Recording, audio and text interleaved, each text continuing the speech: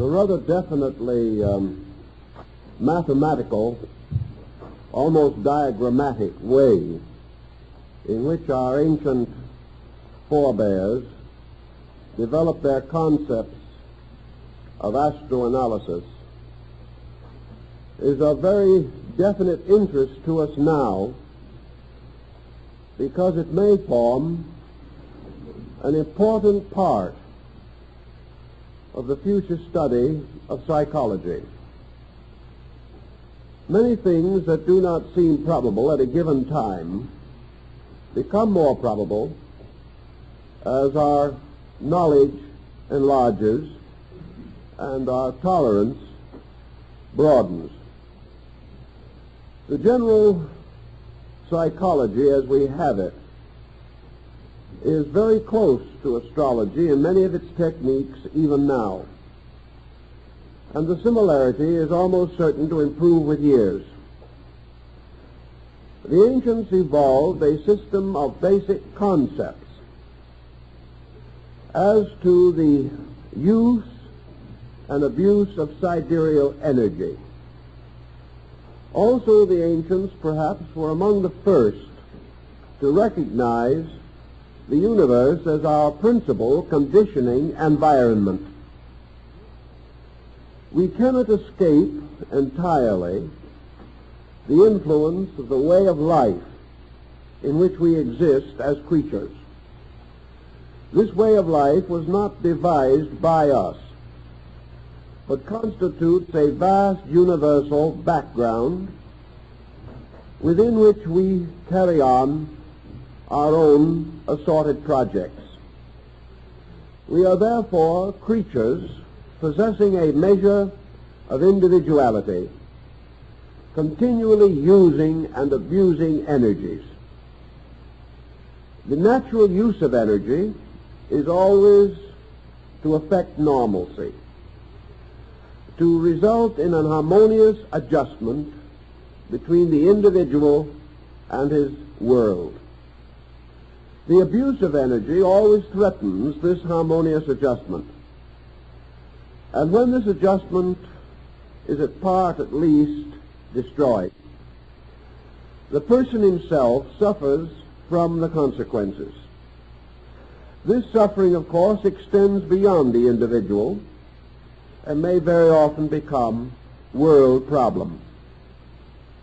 Problem is always the result of the lack of harmonious use of energies. This lack may arise from ignorance, in which the human being simply does not know how to use energies that are vastly beyond his own comprehension.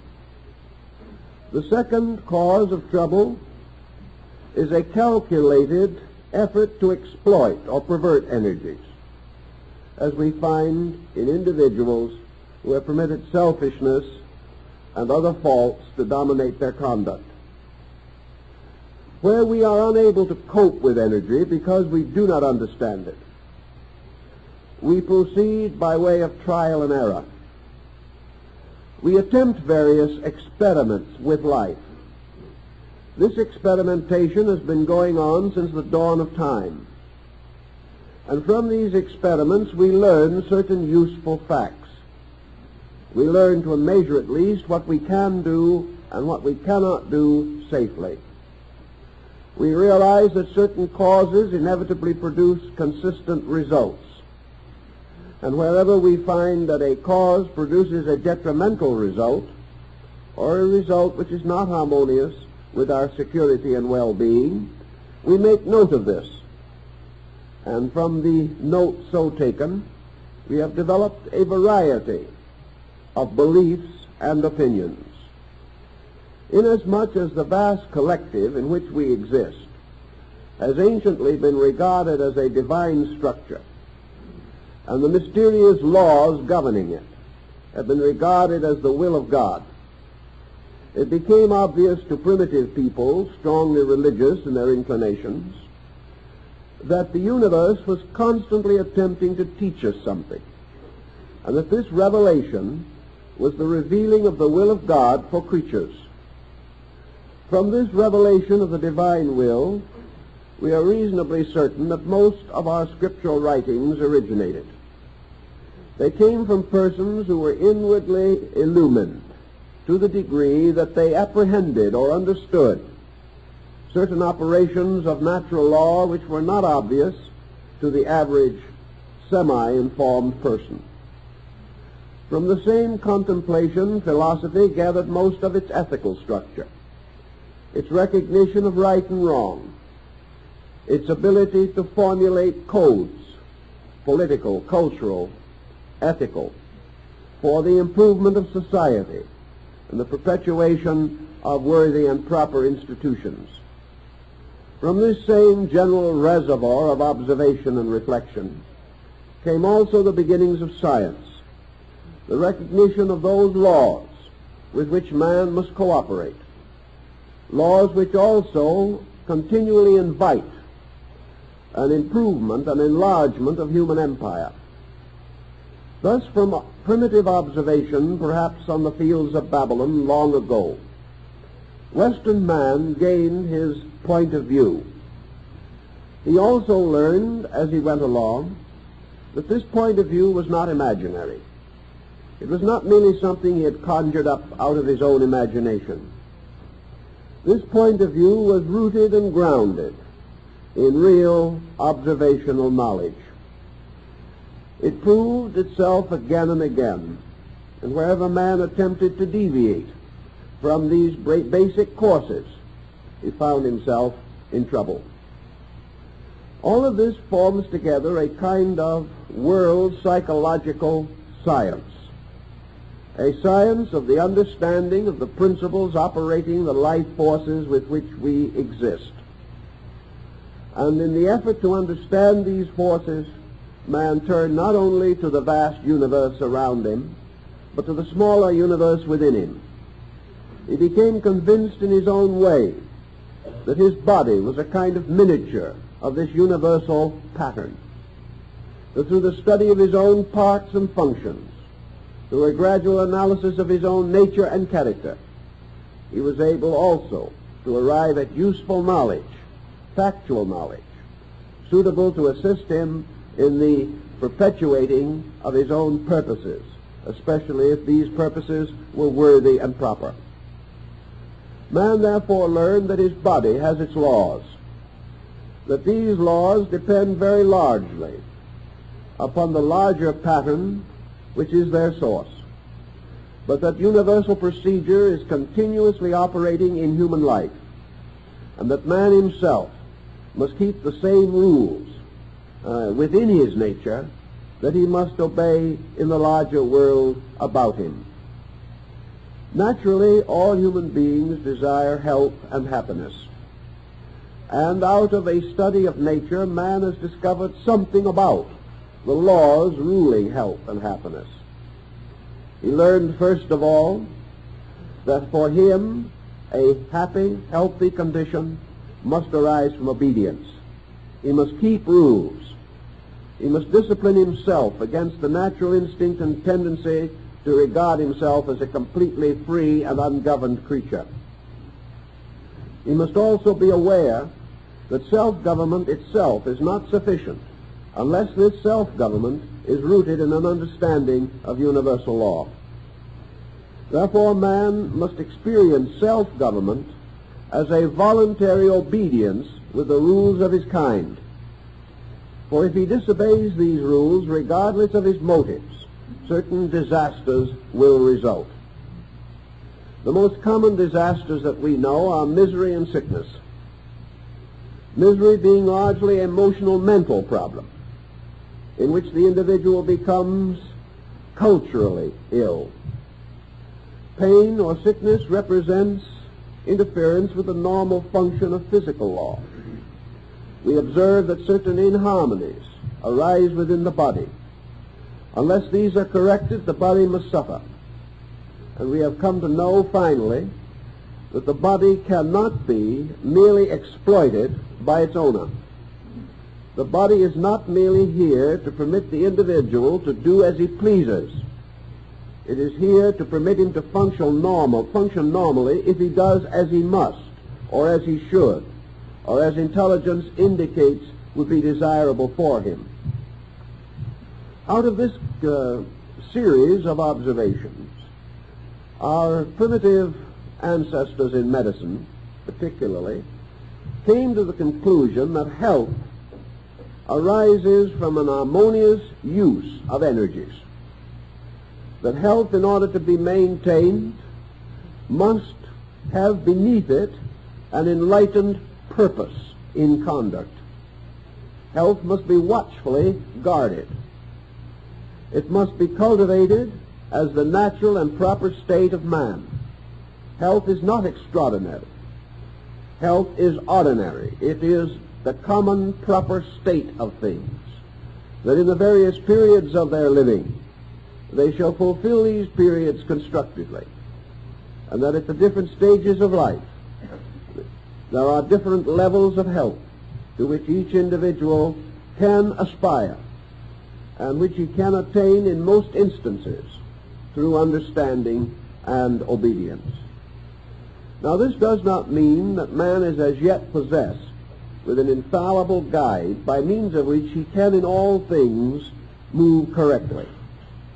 There are forces around him and within him which he yet does not know, and which will continue to present him with problems.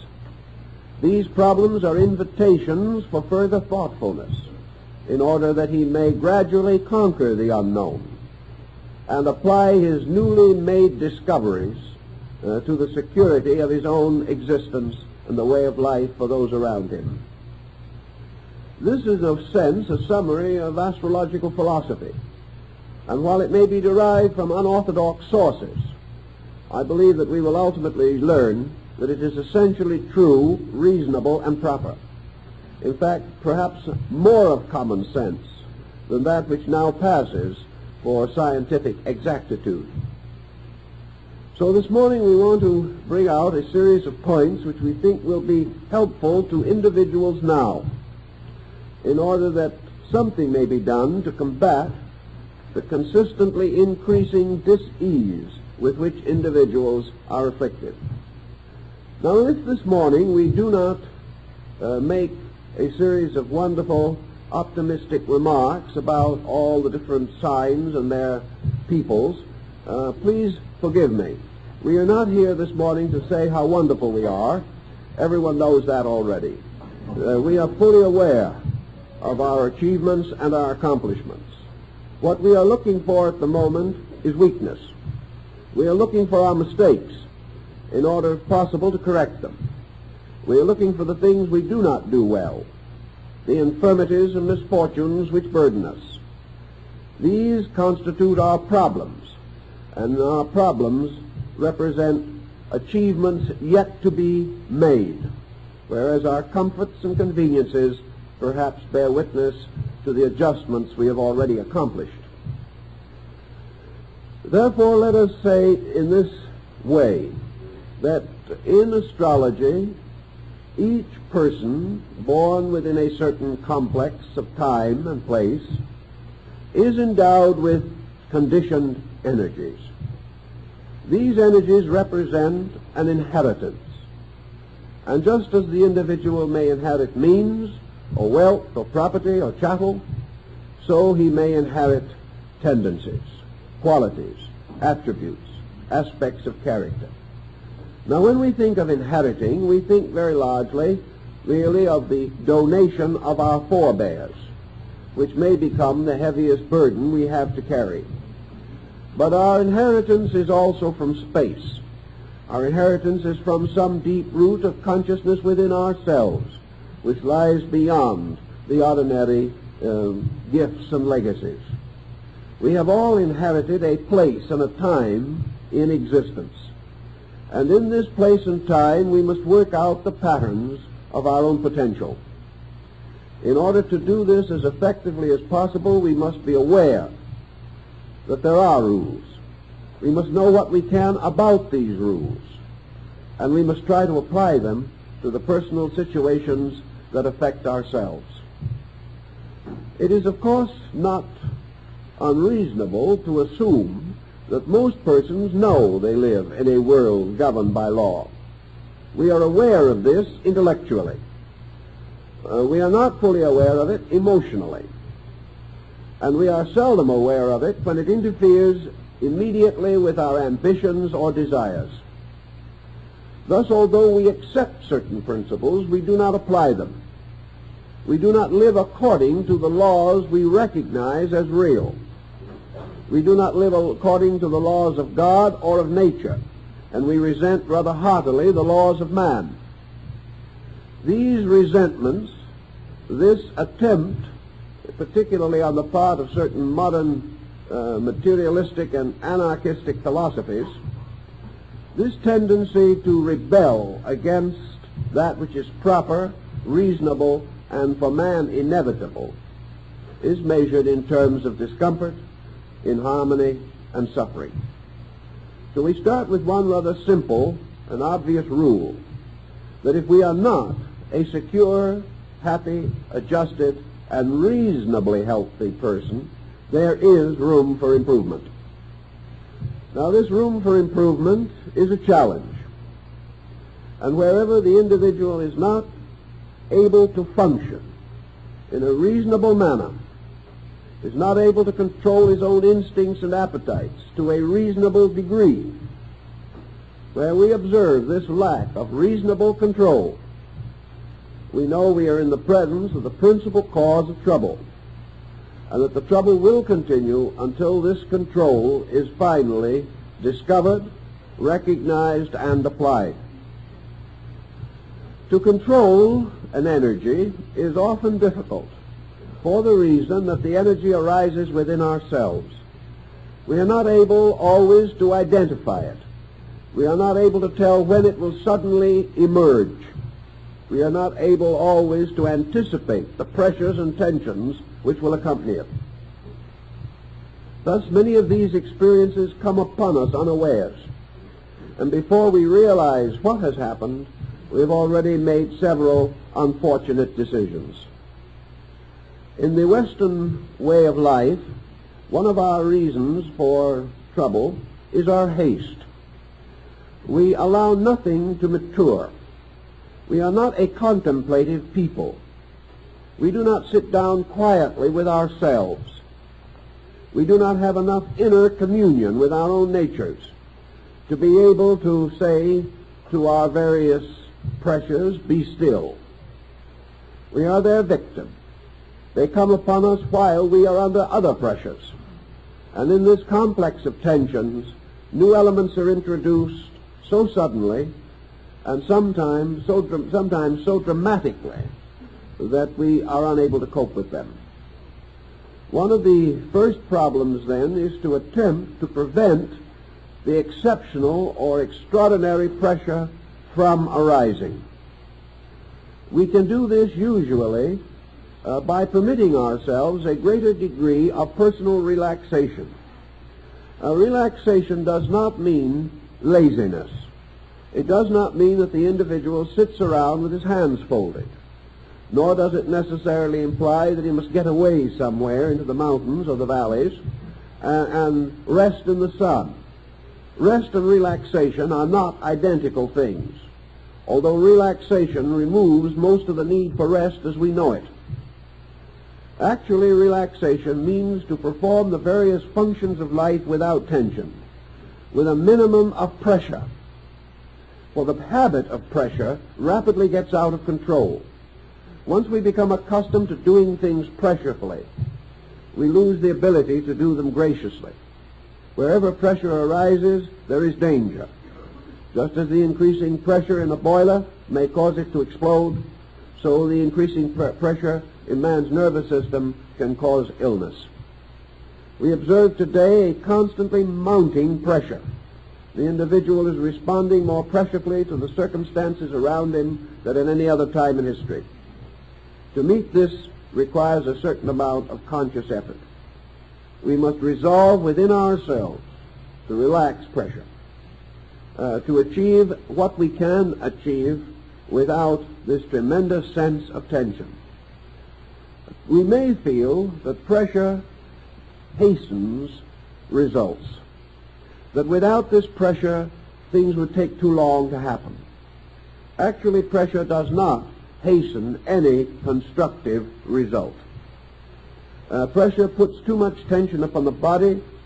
It puts too much wear and tear upon the nervous system. Pressure is like whipping a horse carrying a heavy load. The horse may be able to struggle on more rapidly for a few feet, and then it drops dead. There is no solutional result to be gained by whipping the body, the mind, or the emotions in the effort to accomplish some particular unit of business or other activity. Some signs of the zodiac are more pressureful than others.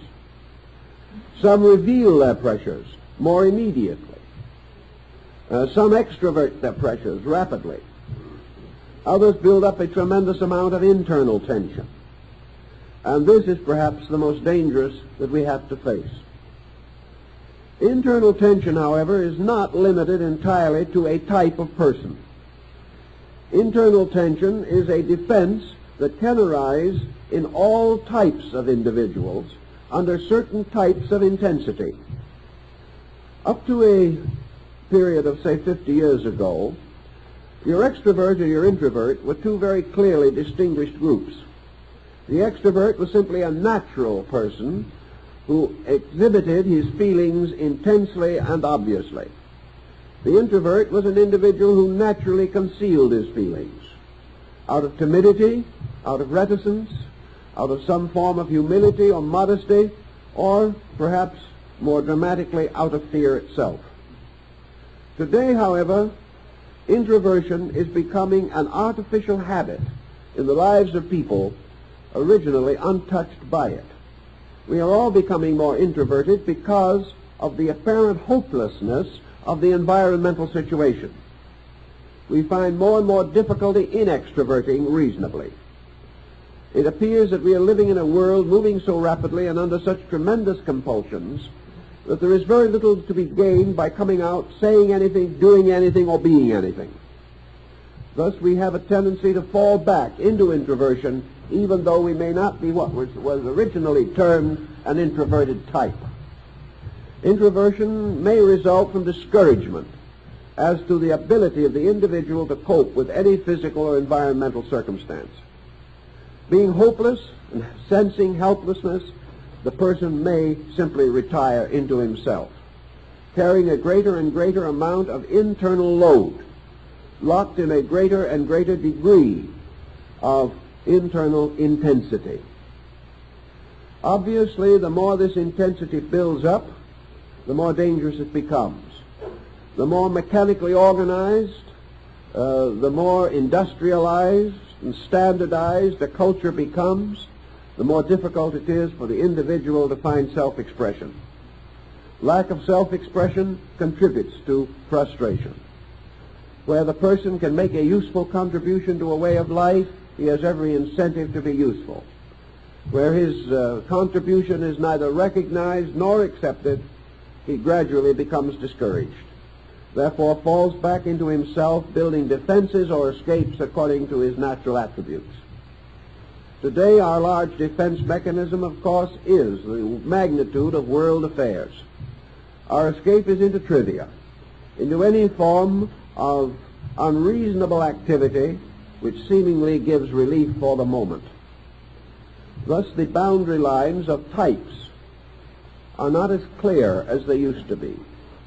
More and more persons are involved in large patterns over which they cannot exercise adequate management. They are more and more victims of situations apparently beyond control. This requires a new ordering, a philosophic ordering of life. The ability of the person to recognize the dignity and significance of the integration of himself. That where we cannot change other things, we still have the privilege of improving self. We have an opportunity to learn rapidly the importance of a sufficient internal life, a life that is made rich without the necessity for visible attainments, a life that is purposeful even in a society which may not recognize the purposes with which we are most concerned. The result of a purposeful organization of ourselves is that we do become an increasingly powerful minority of integrated persons whose opinions, attitudes, and achievements are available to society when society is willing to accept them. And also, we have then a voice which we can use increasingly for the good of the group. We become less likely to be moved by propaganda and common prejudices. We are not so quickly affected by negative circumstances. And as a result, we do not panic. And where emotions of panic diminish in society, many of the mistakes of society will in this way be corrected. Even today we observe the detrimental result of panic, of mania of masses, of groups of persons moved by propaganda or other forces to excesses not natural to them. These situations must gradually be brought under control. Thus, we have in astrology not only a key to a world pattern, we also have a useful text for the integration of our own natures. And it is on this level that we wish to particularly approach the subject at this time. The person is able, if he so exercises his abilities and capacities, to direct his own life, to correct those faults within him which are obviously contributing to his troubles, and also to develop new and positive values which will contribute to new and positive solutions of problems. A problem person, to a degree at least, is an impoverished one. A person with problems is usually a person who has not much else but problem. He does not have an adequate allotment of values which are not problems. He is not able to turn from his problem thinking to other constructive, well-organized areas of mental emotional activity. Working with people, I have observed that the person in trouble is usually a person who has not built much of anything but trouble. He has not recognized the possibility of a rich and valuable personal life. He has not given himself adequate mental and emotional outlets of a constructive nature. He is not interested in enough good to overcome the pressure of misfortune when it arises. Here we have the same problem that confronts the man retiring from business. If at the age of retirement he has not built sufficient interest, his health will most naturally decline. If, however, his retirement is a new door opening into a well-planned future, he is very likely to break the insurance statistics and collect his funds much longer than he would otherwise. Many persons have considered this an end in itself, and have felt that the longer they lived, the more completely they revenged themselves against insurance probabilities. It's a rather negative approach, but it's better than nothing.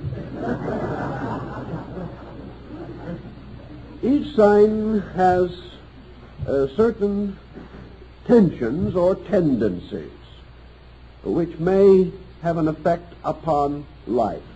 Now, we cannot go into all of the machinery of astrology at this time.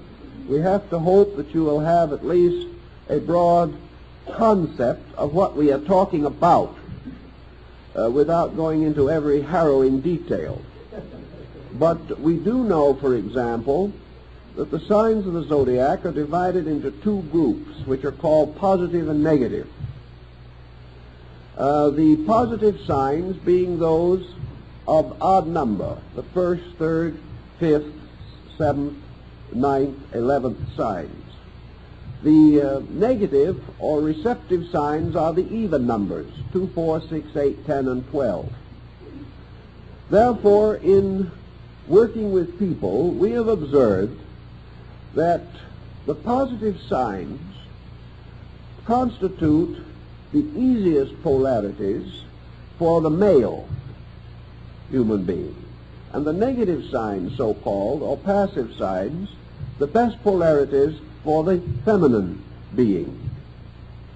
This means that actually positive and negative, as conceived in China, were not to be termed merely good and bad, but positive being the sign of aggression, or the outmoving of qualities and values, and the passive signs having more to do with the internal, intuitive, inspirational, emotional, psychical phases of experience.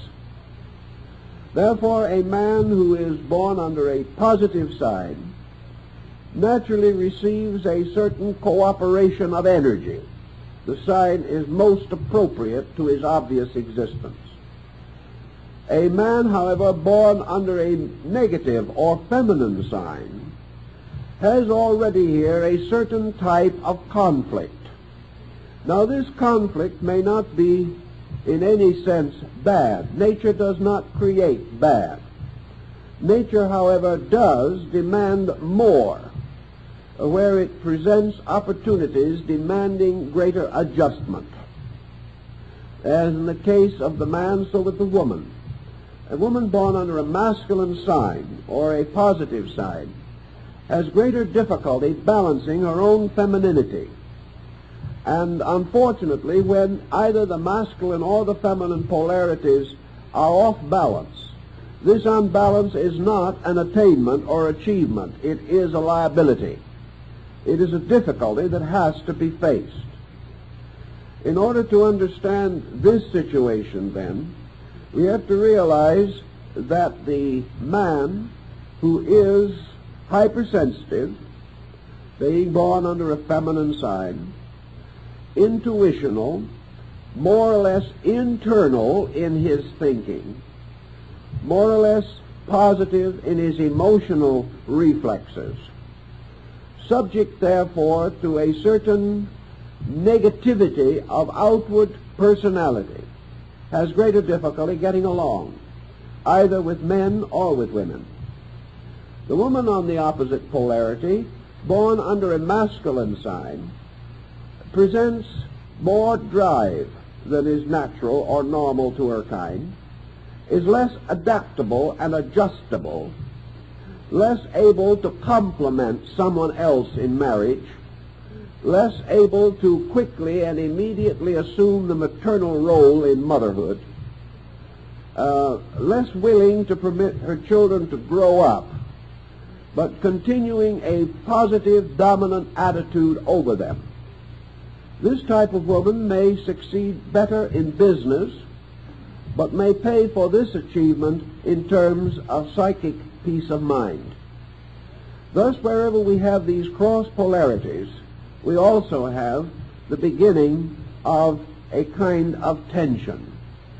We have not anything wrong, because actually the consciousness of man is androgyne. The psychic life is both male and female. But when this psychic life moves through a body of the opposing polarities, the body and its pressures, its temperament, and its tensions make it more difficult for that person to function harmoniously.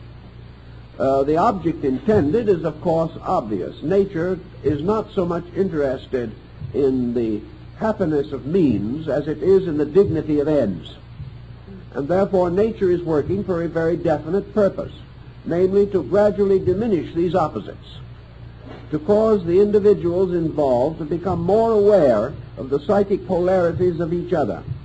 For it is only through these inner experiences that this mysterious interval between the sexes can ultimately be psychologically bridged.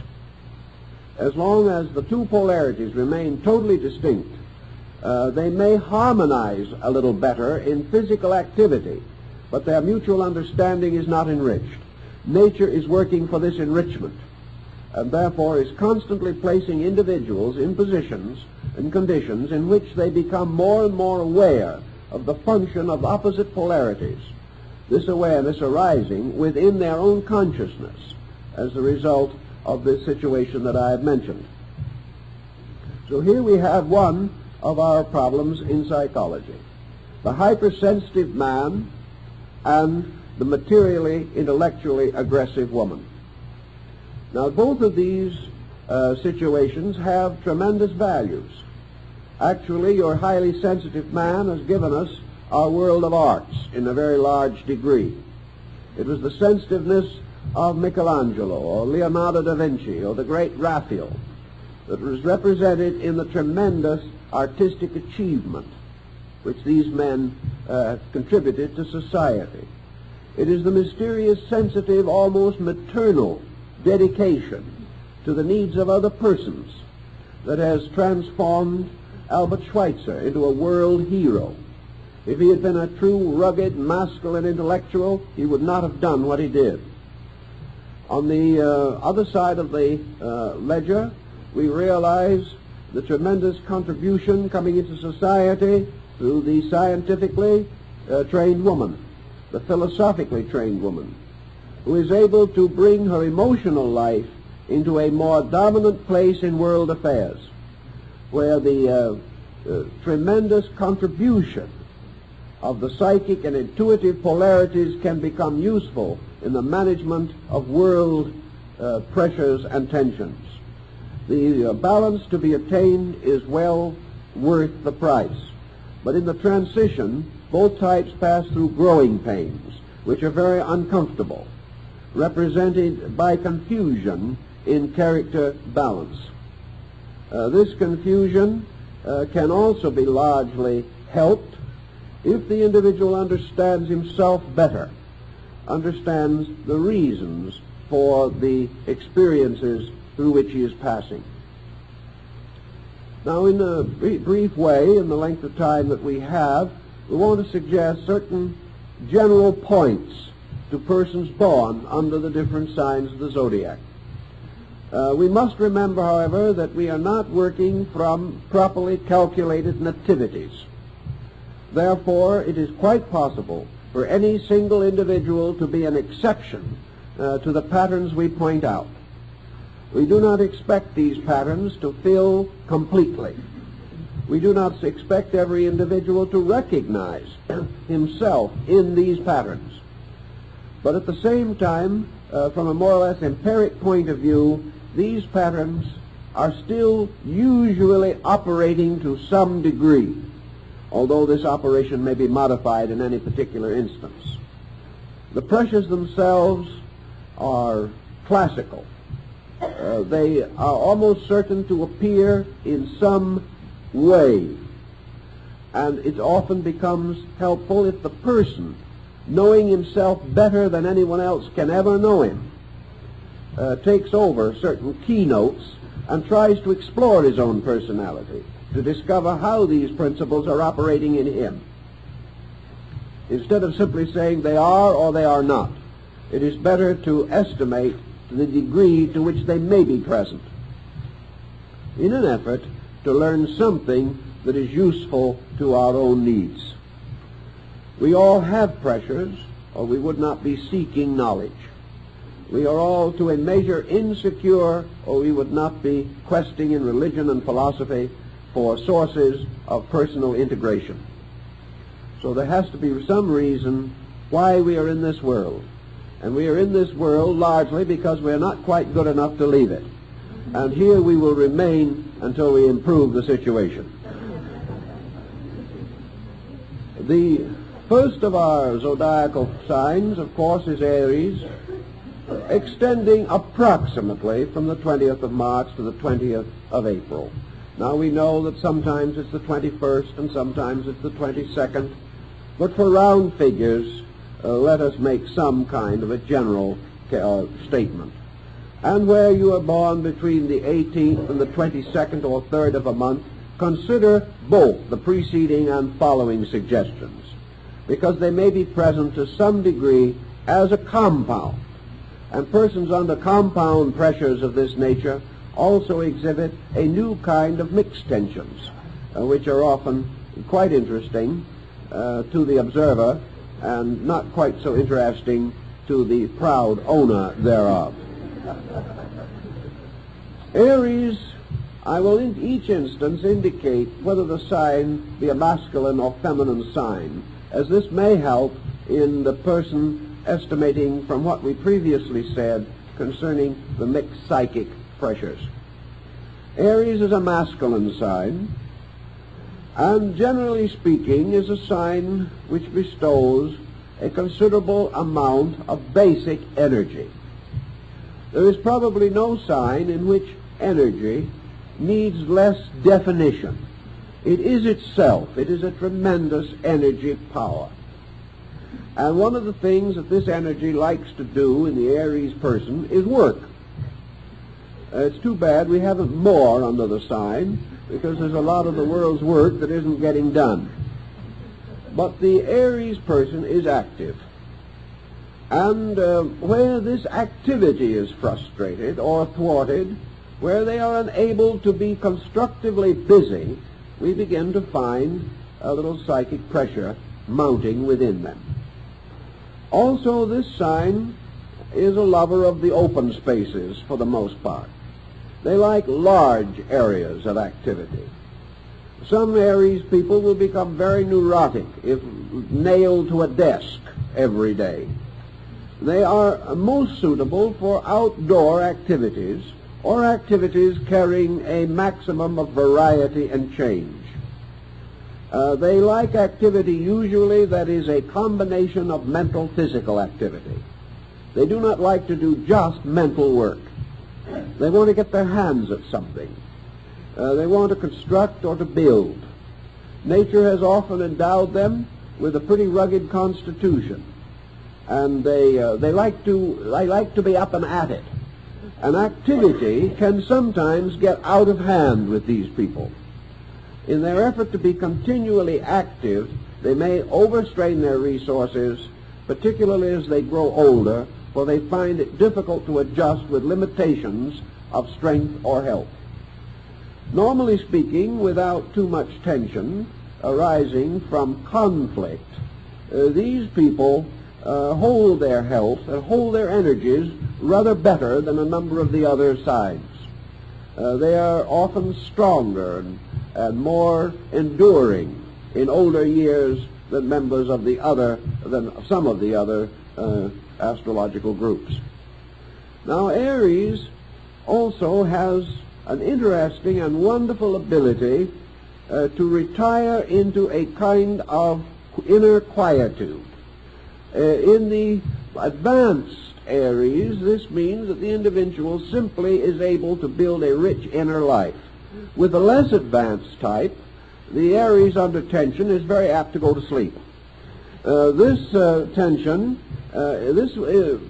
does not therefore do the damage that it might in a good many of the other signs. Very often these people can almost sleep standing up.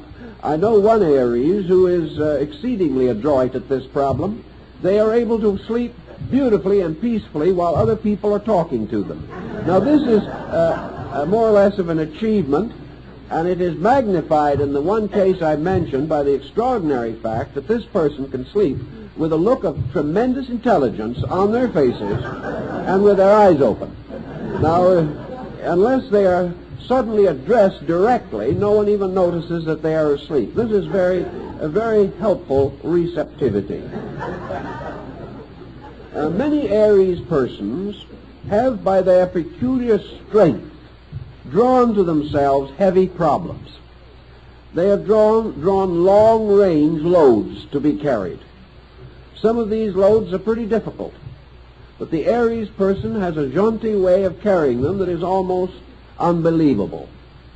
It is because in an emergency the Aries person can simply relax almost without trying.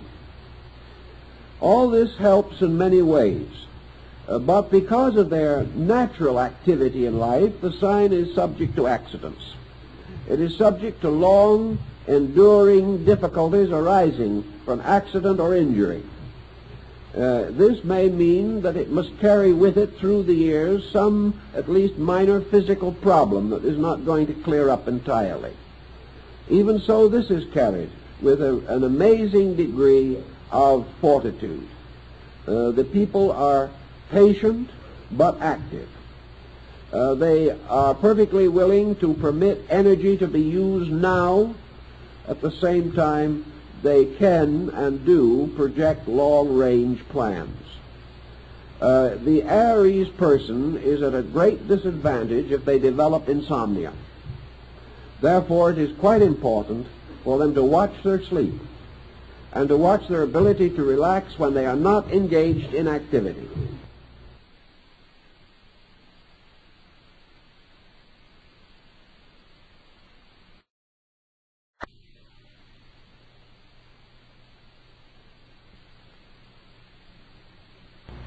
These people need considerable sleep, and where they are denied it for too long a period of time, it will produce difficulty. Because of the natural allotment of energy in them, these people also become tremendously disturbed if this energy suddenly seems to diminish. The Aries person is almost unable to bear the experience of being tired. It seems to strike against them psychologically. They become a little panicky if they suddenly find they cannot do the things which they are accustomed to do. This is about their weakest point, and they have to work with it as much as possible. Their largest and happiest situation is where they can be pleasantly, constructively engaged in a variety of attitudes or works requiring considerable physical activity.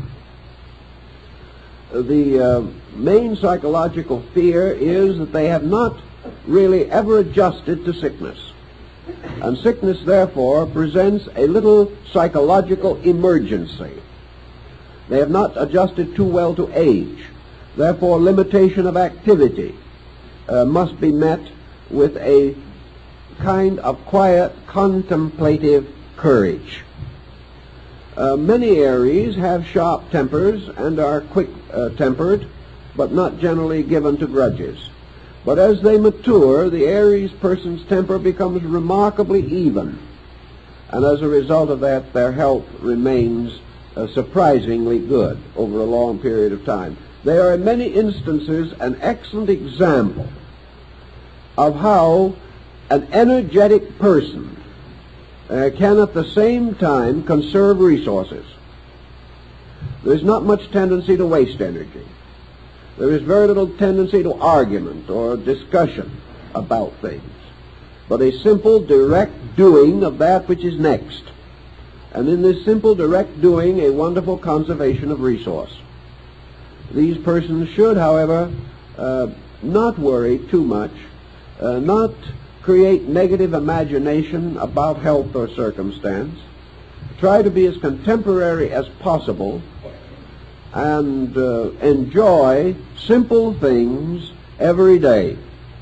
This is the way in which their health, their energies, can be best sustained.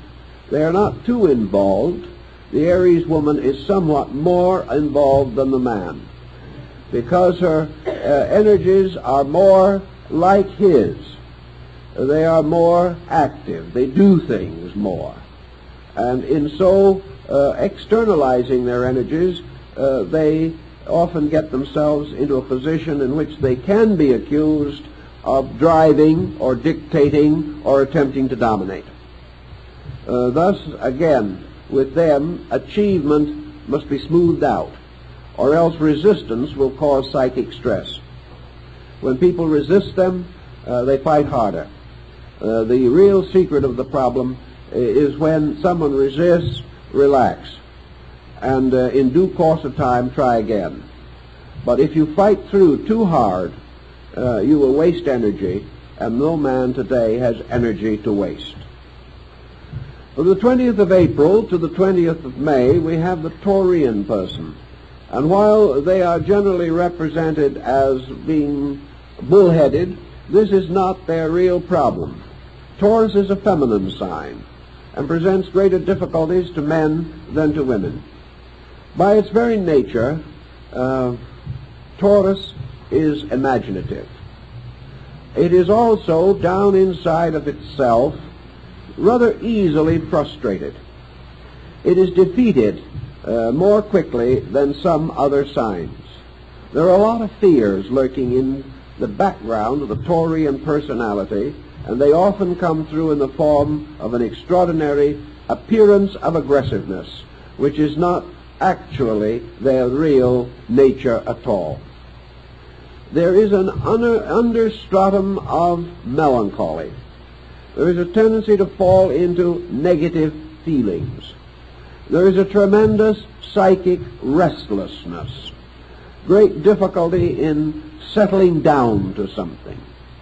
The person does not become a routine person too well, and they have a great many fears locked in their personalities.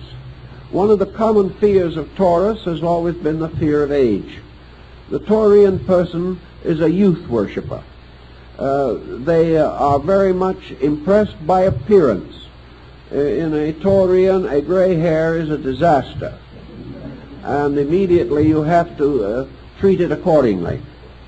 I've watched gray-haired men with their first gray hairs appearing, Taurian men, sitting patiently pulling them out. This, however, ultimately becomes a losing game. The least you can say is that you will lose all the hair. But these people are afraid of age, not so much because of its infirmities, but because of this tremendous, almost veneration for youthfulness, and a complex about the mirror. There is, the symbol of Venus, which rules Taurus, is a mirror. And the Taurian, looking in the mirror, gains from what he sees a considerable part of his daily psychology. This appearance must be optimistic and satisfactory, or the day does not go so well. The Taurian, therefore, needs to have a true philosophy of beauty, which the sign itself implies. It needs to recognize the beauty and dignity of youth, and also the beauty and dignity of maturity. It has to realize that beauty is not only youthfulness, but graciousness of consciousness, and that a beautifully lived life will result in a subtle atmosphere of beauty accompanying the individual long after physical charms may have a tendency to deteriorate. Consequently, this problem of youth, life, beauty, freedom, the development of imaginations beyond their normal instincts, an overemphasis upon romantic and dramatic situations, these become the sources of psychic tension in these people. Where this psychic tension becomes too pressureful, we get too much of a personality factor.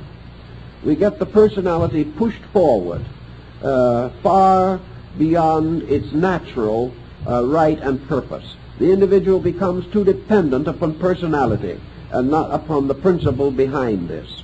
Now, when this strikes the man, we can have the vain man. We can have the egocentric individual, the man who becomes too much locked in the importance of his own personality. And under some conditions, this may lead to a very aggressive dictatorial attitude, or to a tremendous sense of defeatism, or a neurotic tendency developing within the person. The problems are largely emotional, but the answer to them always is the recognition that beauty is a therapeutic agent if we use it correctly.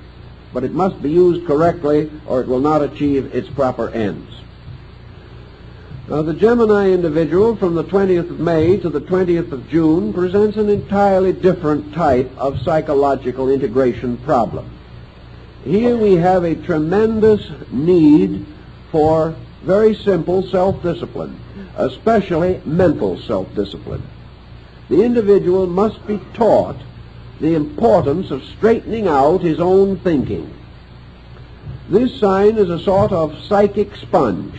It takes into itself many ideas which are not meaningful.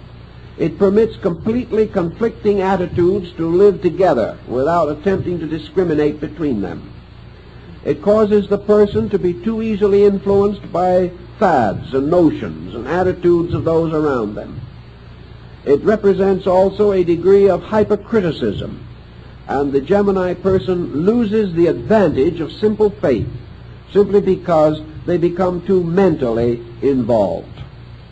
There is also a little tendency on the part of the Gemini individual to shy away from physical responsibilities.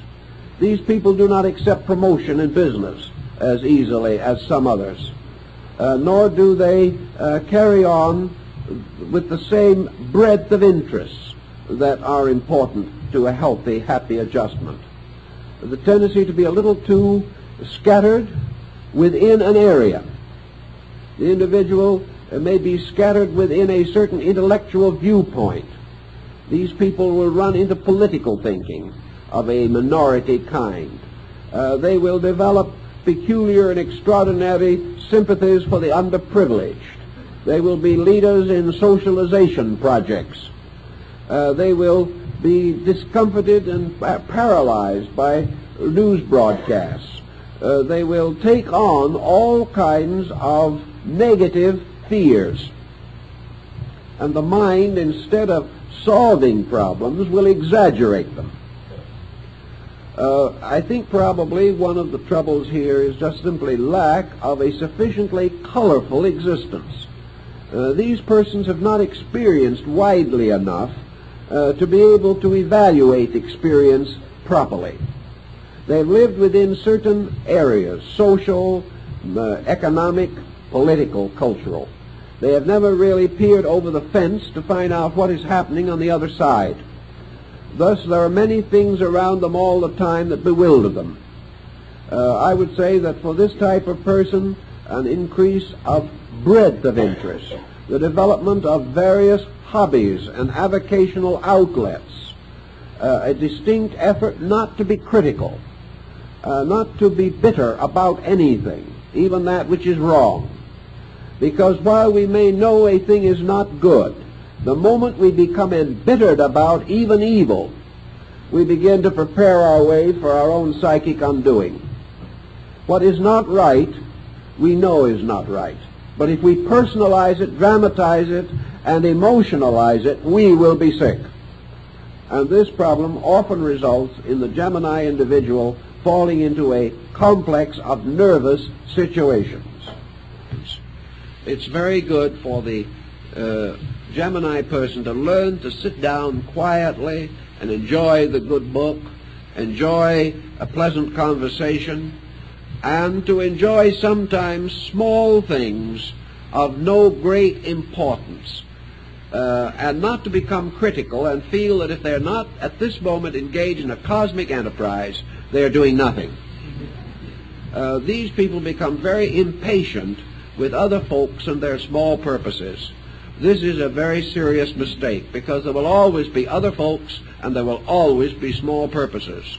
And from perspective, maybe ours will be among the small purposes, although we do not believe it at the moment. From the 20th of June to the 20th of July, we have the Cancer person.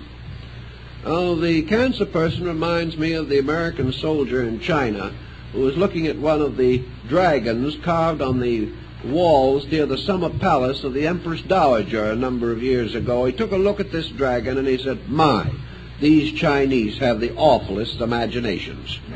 Now, the Cancer individual can sometimes have the awfulest imagination. The sign is highly imaginative and highly sensitive, and out of it can come a tremendous amount of creative artistry. The sign is feminine, and in the feminine nature may often result in a very strong maternal instinct, a natural psychism, which can lead to a series of inner emotional experiences which may be over-accepted. The tendency of the Cancer person is to be extremely sympathetic of problem. At the same time, their own inner integration is not always up to their hopes and their beliefs and their convictions. The Cancer person will very often try to do for someone else what they have never been able to do for themselves, and that is bring life into harmonious relationships. The Cancer person, therefore, has to be constantly aware of the danger of internal emotional delusion. The things which they hold to be tremendously important may not be quite as valid as they think they are. That the tremendous tensions and pressures which they exert may not be justified, and that a great deal more could be accomplished easily and quietly and peacefully by simply relaxing and doing the things that can immediately be done. The Cancer person is often very social conscious. That is, not necessarily merely in small things, but in terms of social need. They would like to see a better world. They would like to see happier people. And very often they overdo in the effort to bring these things about. The overdoing is not necessarily wrong, but it is wrong when the individual has not yet established his own footings adequately.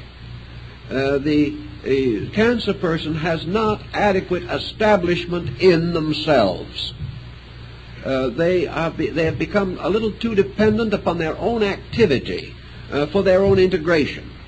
The integration should cause the activity.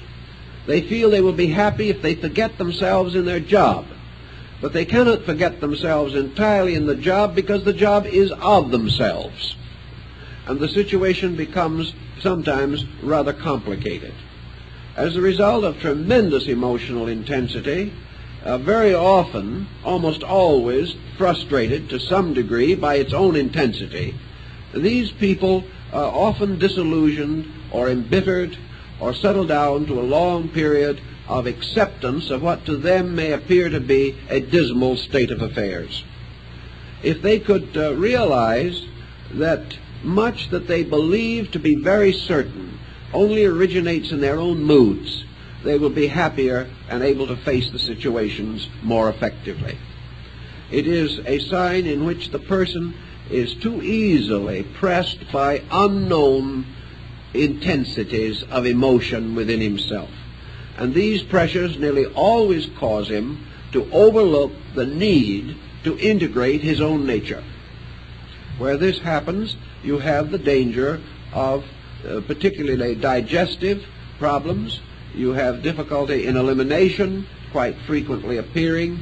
You have tremendous tendency to fall into fads, to fall into various intensities, the individual feeling that an intensity means a value, and this is not always the case. In the Cancer man, we find again the artistic, sensitive, psychic, emotional factors making it difficult for him to adjust in society. He always apparently has to have some employment or some activity which gives opportunity for creative emotional expression. This emotional intensity detracts to a measure from his solid industrial adjustment. From the 20th of July to the 20th of August, we have Leo. Now, Leo are people usually who obviously or quietly set about something and generally stay with it until they feel that it is accomplished. It is a go do it and stay with it type of situation. The sign is essentially masculine, and Leo people divide into two distinct parts or types, one of which is quite the roarer, the individual with the strong leonine executive pressure, and the other we might term an intimidated Leo. The intimidated Leo is actually one who has the Leo qualities but with a very highly sublimated consciousness. This consciousness causes the person to turn his willpower largely to the control and directing of his own life. Under such conditions, you have the mystic, the educator, the idealist. Where the Leo person is more aggressive, you have the leader and even the dictator. You have the strongly arrogant type of Leo. Now, the great virtue of the Leo person is their sincere and dedicated sense of responsibility. They are faithful unto death of the things that they believe, and they are very excellent servants of good causes. The danger to them, of course, in their activity is an extremism. They are not quite flexible enough. They are not quite able to find the humorous side of life. Things get a little too serious. Problems are exaggerated to some degree. And in the quiet side of Leo, dedication has even led to martyrdom. It is a sign in which the person, to be really as happy as they can be and as well adjusted as possible, must develop just a little more sense of humor, must recognize that they are working with a world that is not going to do quite the way they think it should, and take a rather parental attitude of leadership without domination, of helpfulness without criticism, and of cooperation without a determination to run something. All these things have to be very quietly worked out in the Leo. The moment a Leo person tries to dominate situations, he creates tremendous resistance. His very nature seems to do this, and as a result he has pain and troubles that otherwise he should not be forced to endure. The Leo woman is a very dedicated person, and Leo women in families are often the dedicated co-worker in a project. The Leo person, Leo woman inheriting a husband or family responsibility will carry it with great conscientiousness. Also, they will remember persons whom they have admired. They are hero worshippers, and they are particularly dedicated to the perpetuation of the work of the dead, particularly some close person, leader, or object of respect in their lives. They will continue continuing allegiance to that over a period of years. Many organizations pass into the control of Leo women who become devout and wonderful preservers of the trust that has been given to them. This is the way in which they work out their feminine approach. They become world motherly rather than simply personal parents. The Leo person, because of their pressures, has some enemies, has some opponents, is open to criticism, and where this gathers too much momentum may result in sickness. They are subject to falls, dizzy spells, and injuries of a minor nature involving the heart. They are sometimes subject in older years to difficulty in locomotion, but for the most part they get along fairly well if they are able to sort of graciously warm up their programs so that they do not appear to be merely forcing situations. From the 20th of August to the 20th of September is the Virgo person, which is a feminine sign. And the Virgo individual, generally speaking, is also rather the nervous type, more or less introverted by nature, very often successful in forms of humanitarian enterprise, especially involving health, as doctors, nurses, therapists, and persons of that nature. They have a great love of helping the sick. Very often Virgo persons, by their natures, being somewhat negative, have a tendency to draw things to them, and they draw problems. They have a magnetic fascination about them, which causes persons weaker or more helpless to move in. This situation often throws the Virgo person into a long-range responsibility program.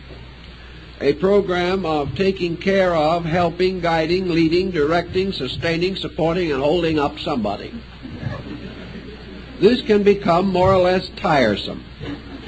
And as a result of it, the Virgo individual becomes a little negative, a little disillusioned, a bit pathetic sometimes, and gets a sort of internal feeling that they are being well imposed upon. I have news for them. They are.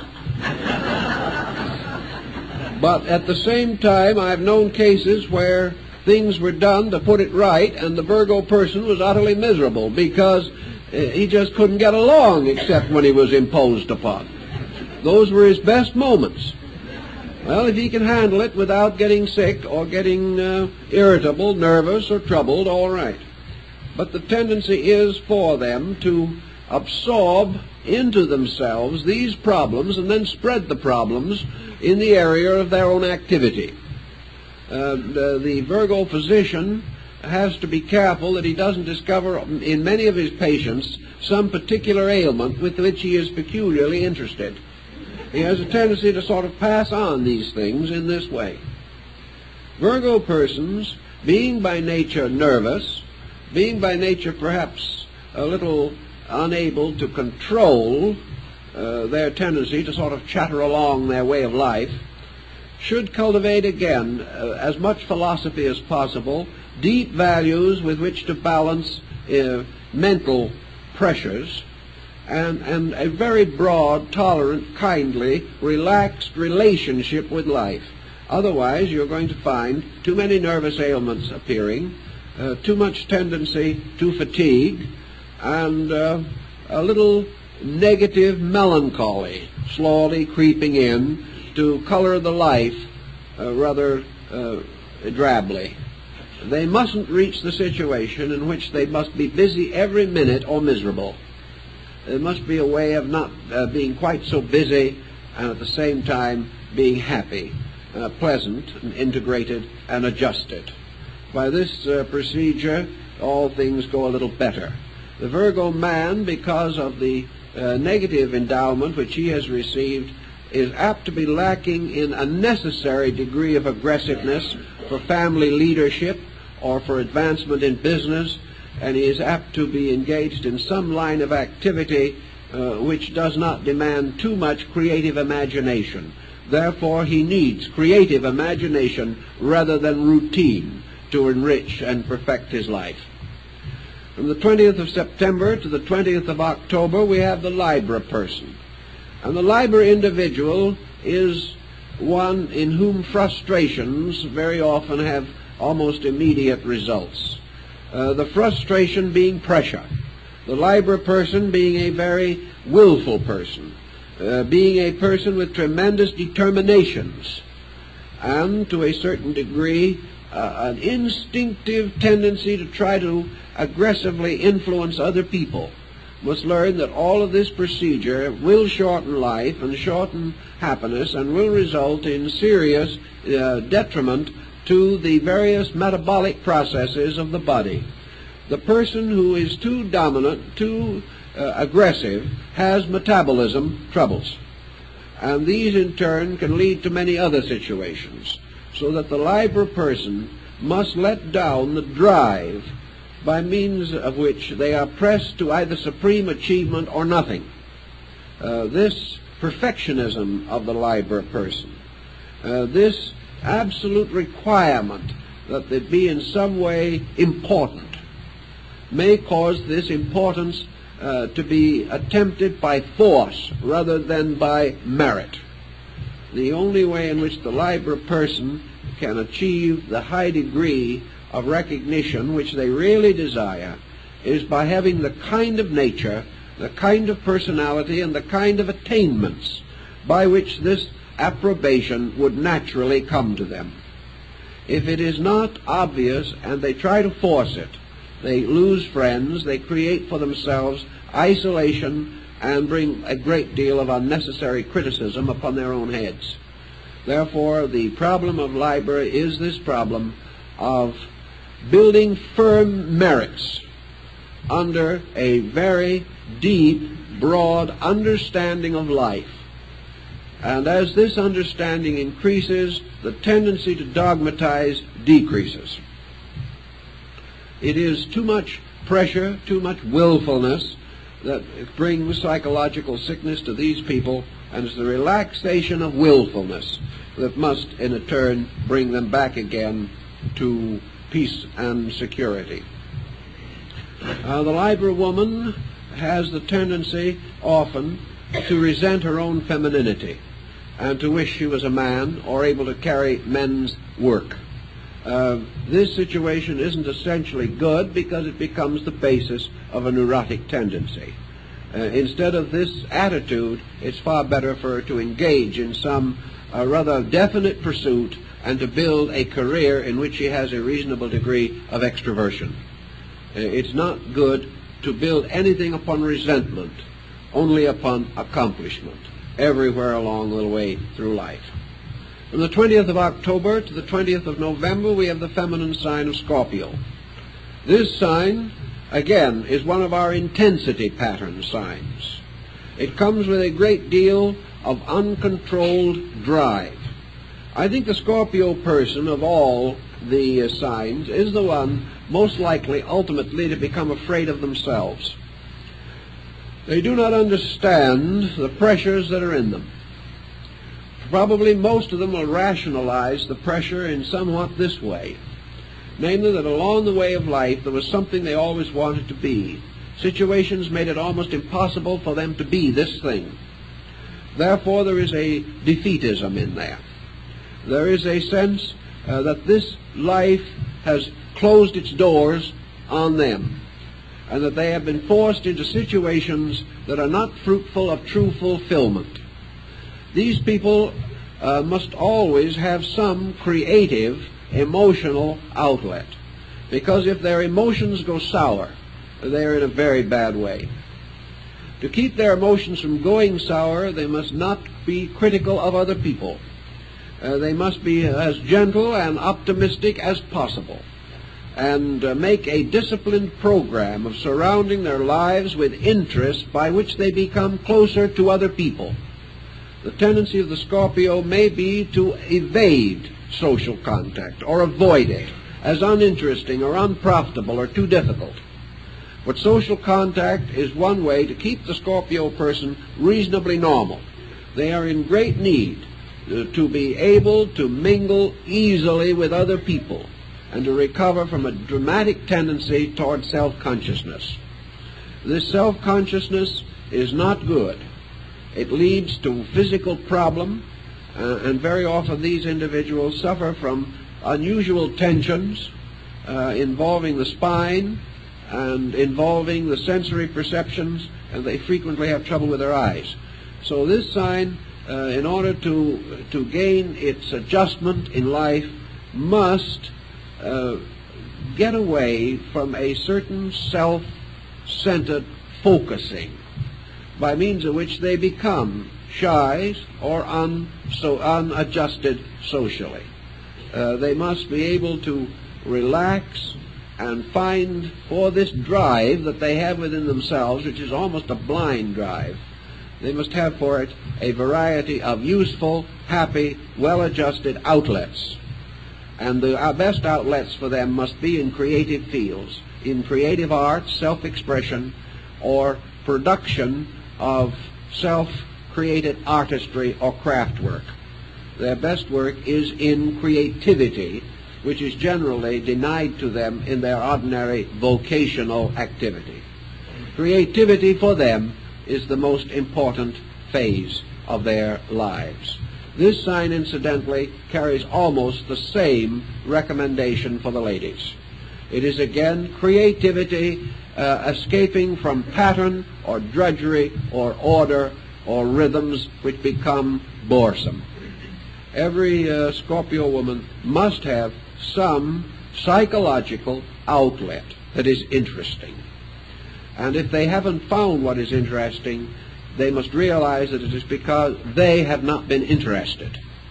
And to be interesting, things must awaken interest in us. But there are many things, particularly of a more serious and important nature, which Scorpio people can find to be extremely interesting. From the 20th of November to the 20th of December, we have the Sagittarian. And the Sagittarian is often one with too many interests. A very interesting, rather pleasant personality is very marked in this sign. But it is also one which is distinguished both in men and women for lack of, we might say, self-control. This sign has to look out for the misuse of escape mechanisms. The individuals born under it must not run away from facts. The tendency is to obscure facts to hide them in one way or another, and to develop surface projects which are not consistent with inner convictions. This leads also to one of the great dangers of the sign, namely intemperance. And in many cases, the alcoholic problem has ruined the life of a Sagittarian. But if this forms one kind of habit, we know there are many other habits quite socially acceptable that can also have a detrimental effect. And one of the problems with the Sagittarian is the danger of developing a success fixation, the importance of succeeding, the status symbolism. These things very often must be considered. Also, the temperament of the Sagittarian, particularly the Sagittarian woman, often gravitates against a successful marriage. And as a result of being a little too critical, a little too demanding, and perhaps a little too extravagant, the Sagittarian woman has got to guard her home, or something may go wrong in it. The tendency also, finally, with the Sagittarian person is to live through an adventurousness into a final state of more or less quiet security. In the long range of things, the Sagittarian often comes to a very happy and fortunate situation. But they have to come to that after they have exhausted a series of false situations with false glamour. The earlier, therefore, that the Sagittarian can discriminate real value from appearance and can turn from appearance to value, the sooner they can do this, the more quickly they will avoid the pressures and tendencies which affect the sign. The sign is affected by surgery. Usually there's at least one major surgery or danger of it. The sign is affected to a measure at least by fears, negative fears, and by defeatism, and often by a pattern of life in which the individual has sacrificed too much in the vain effort to try and succeed. The merit system must be strong, the person must be relaxed, and the effort to succeed must never reach a point of compromise. If we compromise with principles, the Sagittarian does not do well. Religion frequently becomes a strong factor in bringing the Sagittarian person to final integration. Now, the next sign is Capricorn, from the 20th of December to the 20th of January. This sign has as its principal adversary in terms of psychology and health a certain setness or fixedness of attitude. It is present in both the men and the women of the sign. This sign, there is not a great deal of inconsistency between the two, except that, strangely enough, the women seem to appear the more ambitious of the two in this particular group. The Capricornian person has to be careful not to become set in ways, for anything that becomes set becomes crystallized. The Capricornian cannot afford to settle down into any attitude or condition or even into a place which will have a tendency to close in upon them. Everything closes in on them if they are not careful.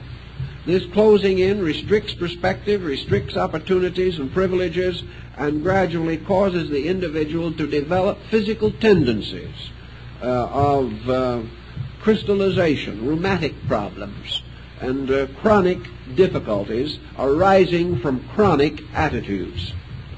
Now, from the 20th of January to the 20th of February, we have the Aquarian folks.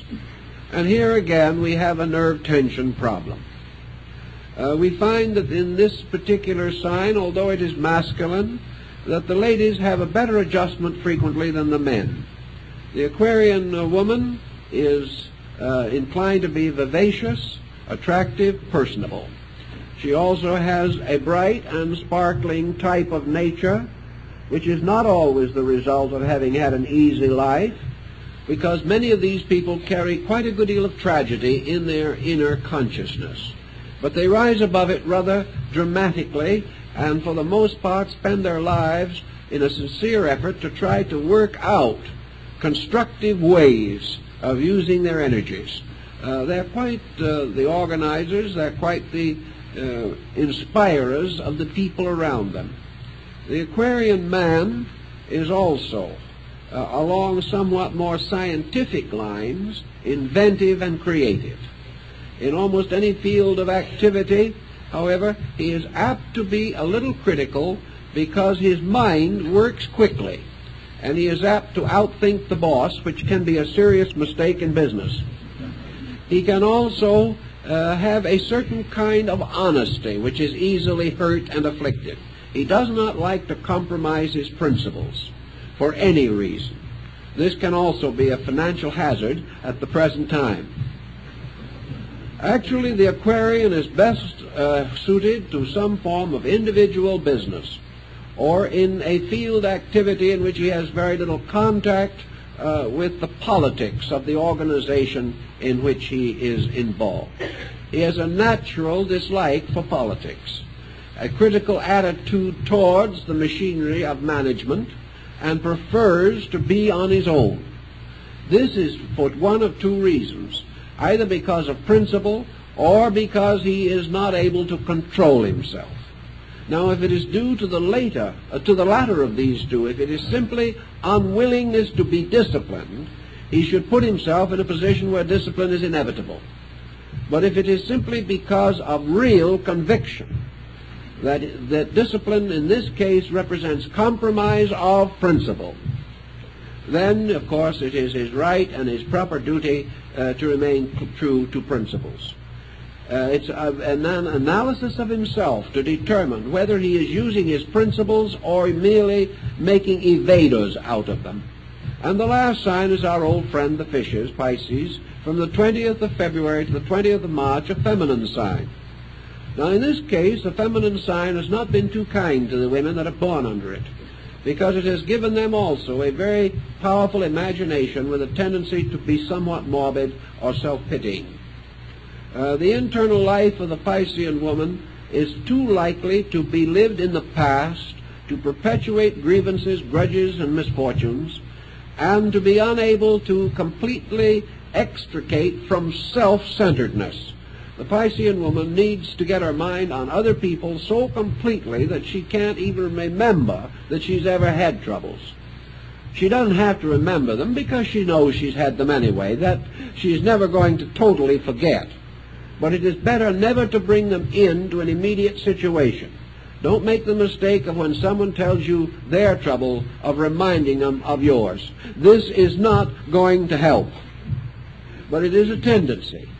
There is a tendency also for things that happened in childhood and long ago to sort of come out and overshadow. The tendency of the past or that which is gone to rule the living. This tendency should be coped with, and every effort made to give it greater vitality.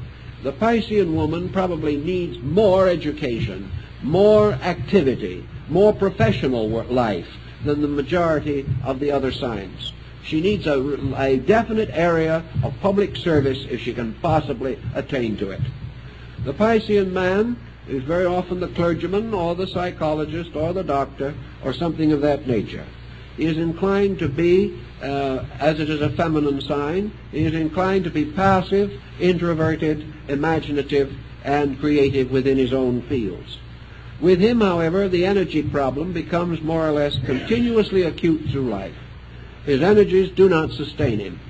And one of his ailments, as a result of his lack of energy and not too robust health, will often involve circulation, nervousness, fatigue, and diminution of the sensory perceptions and faculties.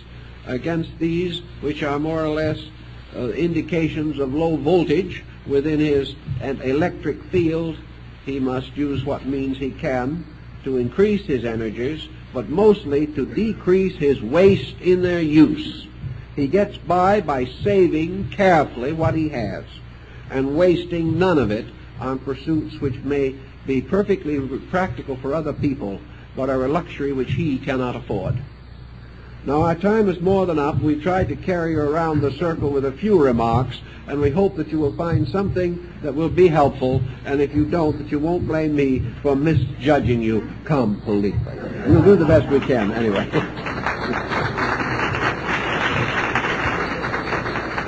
This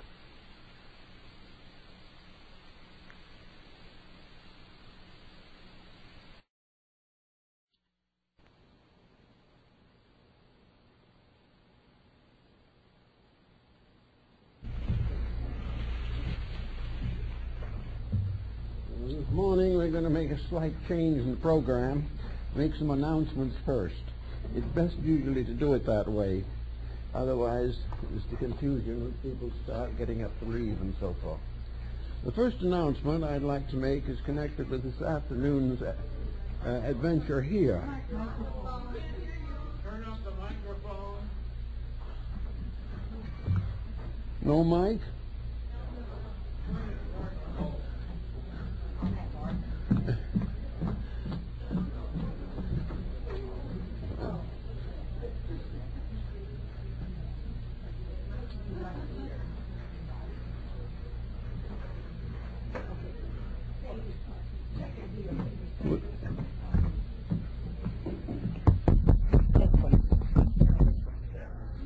No, the second one is not on.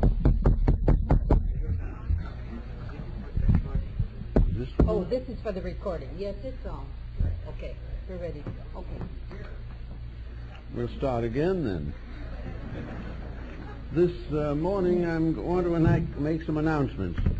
You know there's going to be a special musical event in the library this afternoon, and all of those contributing their talent have been long friends of the Society.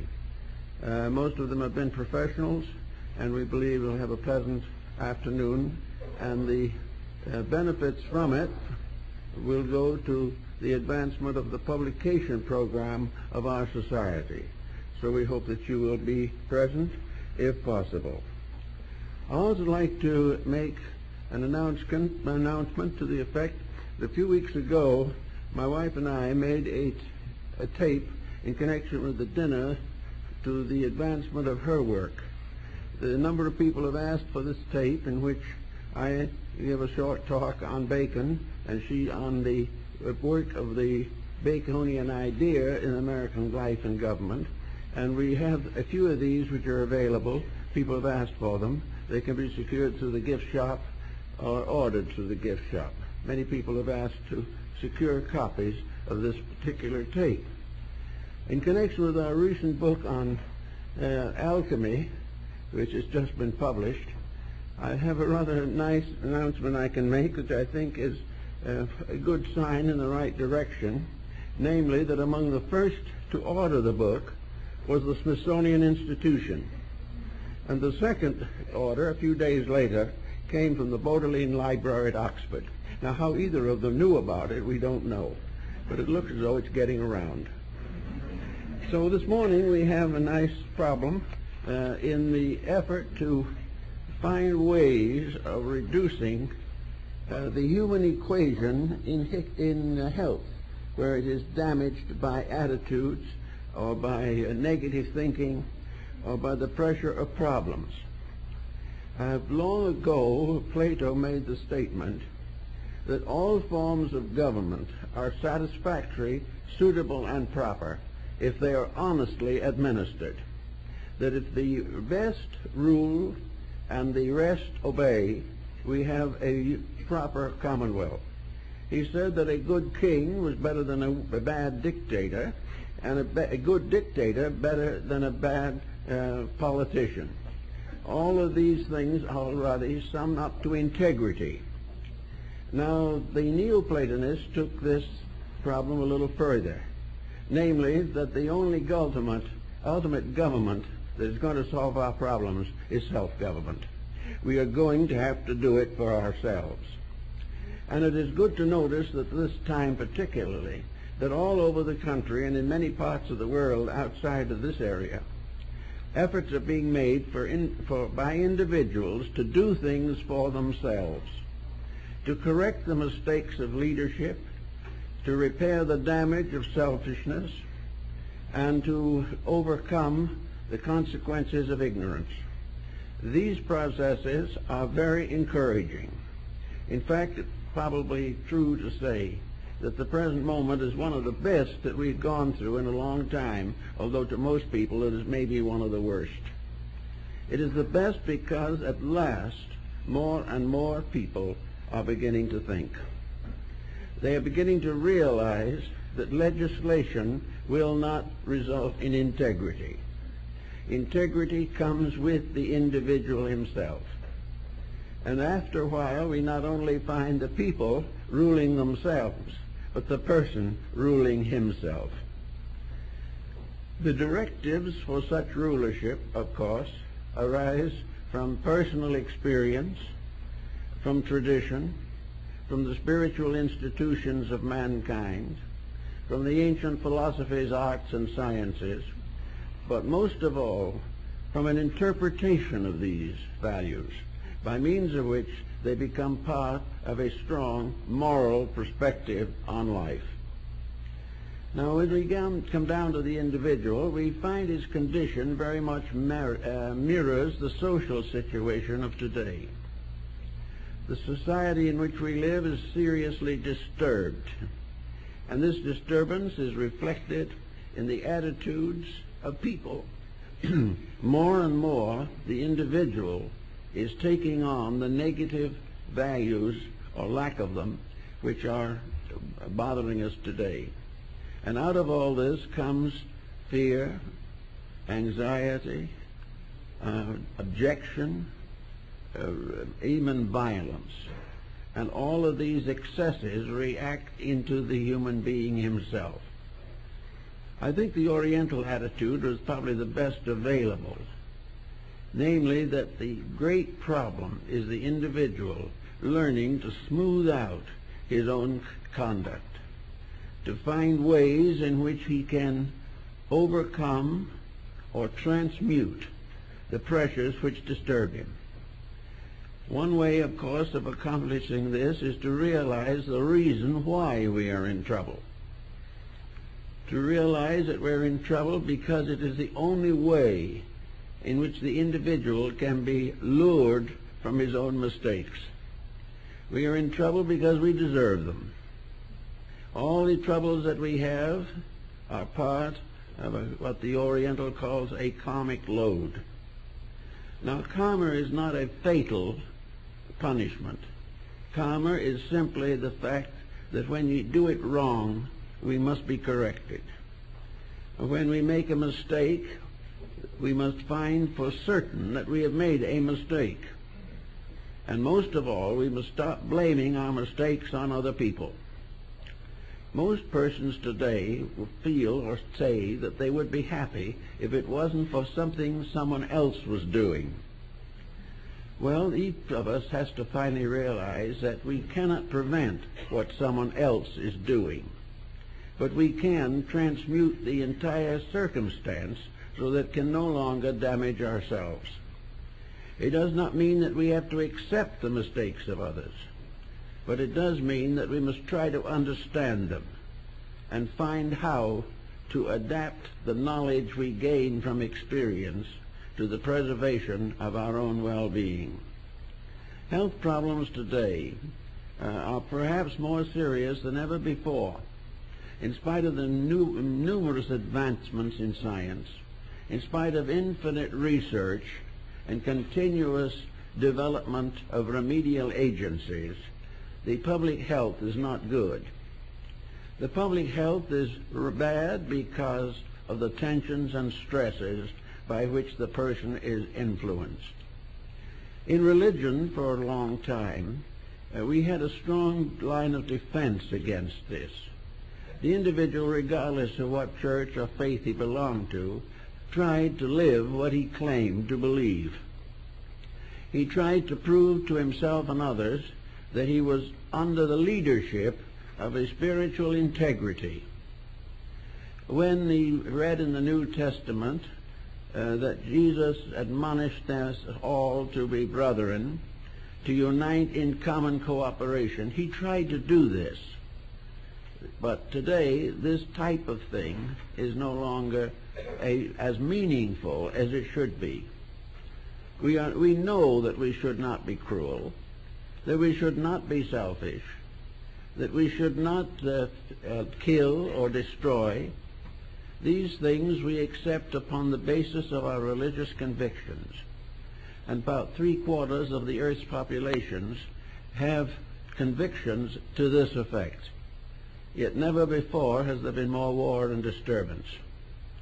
And in the individual life, never more before has there been so much pressure, so many frustrated ambitions, and so many mistakes carefully and lovingly nourished. The situation, therefore, is that our religion is not at this time serving as an actual preventive of disorders. When we claim to be a Christian, the theory is that we shall obey the teachings of Christ. The acceptance of the fact that they are good is of very little practical value unless this acceptance involves our definite dedication to fulfilling these statements. If we do really believe that we should love one another, then the fact that we are baptized or converted into a certain faith does not permit us to keep on disliking everybody in the name of God. We do not have the right to claim a religion that we do not practice. And we do not practice a religion unless it does something to change us for the better. Therefore, we have all over the world devout religious people who are not getting any better. In fact, they are getting a little worse. They're using their religion as a very powerful defense, and for their religion they are willing to die. But for their religion they are not willing to live. And this is a very sad state of affairs. But out of it comes the inevitable conclusion that the religion was the more important factor. No matter what we claim to believe, we are what we do. We are the standard of living by which we seek to face the problems of life. Actually, the temptations that affect us and burden us today are largely personal selfishness, grudges, and all kinds of negative attitudes that have no justification in any religion or philosophy worthwhile. Yet we do not have the skill or the wisdom or the strength to live what we believe. Back in the days when my esteemed grandmother was growing up, the problem was much simpler. She came from Massachusetts and was brought up in the mystical atmosphere of the New England Transcendentalists. These rather gentle people, like Thoreau and Emerson, had a very simple way of life, but they kept it. In the community in which she grew up, Haverhill, Massachusetts, people did not have to fight their neighbors to maintain their integrity. The neighbor had the same integrity as themselves. The individual who was uncomfortable was the one who failed to live the level of the integrities of the community. At that time, people were naturally inclined to be kind. They went to church, they tried to practice what they heard, and they also served each other in 1,000 gentle and kindly ways. All this has been changed. Today, the individual finds very little support from his personal environment.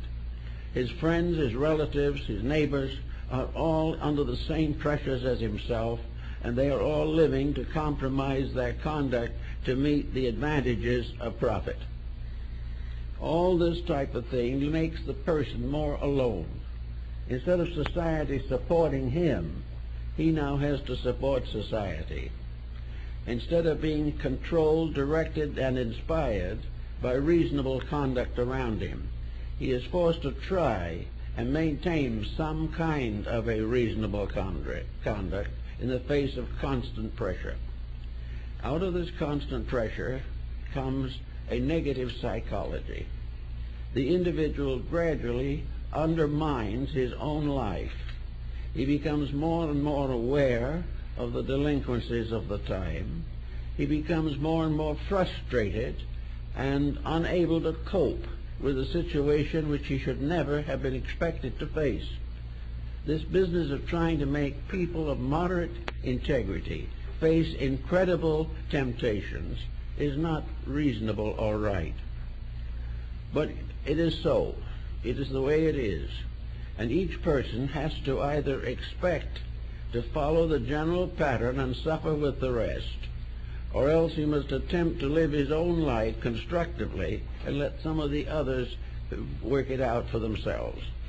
It is almost useless to try to convert other people.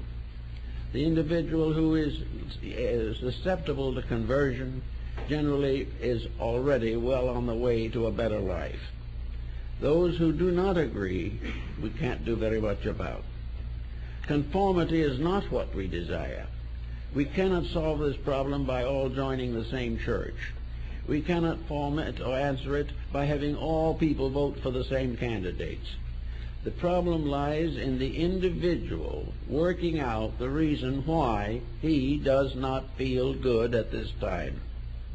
If he has headaches, backaches, and all kinds of symptoms which arise from the vagueness of his own attitudes, there is no way that health can be improved unless the individual recognizes the therapy of his own personal integrity.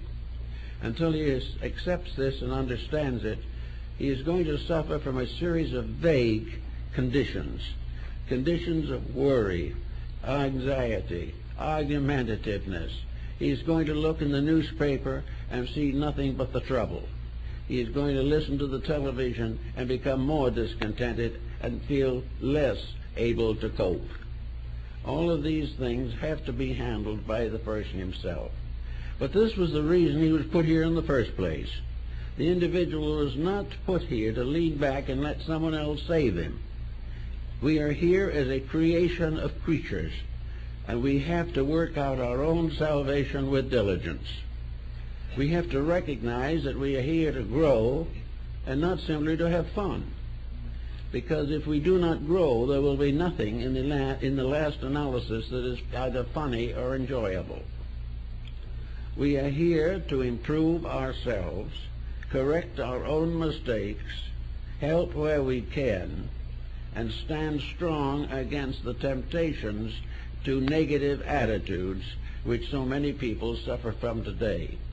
Even if we are successful in this, however, we will not be able to completely dispense with psychology or psychiatry. We will still need them. But we will get rid of the individual who is simply making himself sick by his own wrong approaches to life. Now we are all reading the newspapers, and we are seeing the dismal situation that is developing. We are also observing a certain note of desperation arising in the upper echelons of human society. We are realizing that nations and communities, vast areas and small areas, are beginning to recognize that the change must be made by the individual, that we must grow. We can never pay any politician enough money so that he can grow for us. We have to do it ourselves. And the more pressure we have, the more we will be tempted to do it right.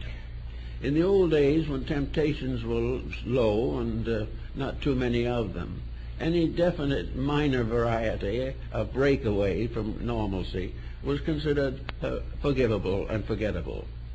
Today, this is no longer the case. Today, the problem must be faced directly.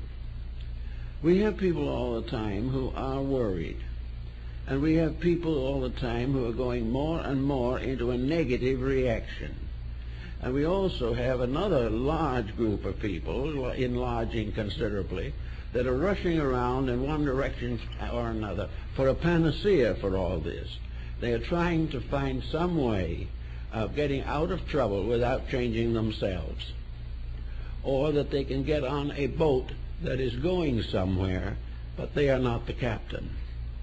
This also is a very dismal failure. There is simply no way in which somebody else can make us strong unless we are willing to try. There's no way that we can find a philosophy of life that is adequate to our needs unless we are willing to live it. There's no longer any way in which we can join our way into security. We have to do it ourselves. With this in mind, then there's a few recommendations that might be useful to us at this time. The first place, we should add up and search out the situation we're in. Find out what kind of attitudes we have in general.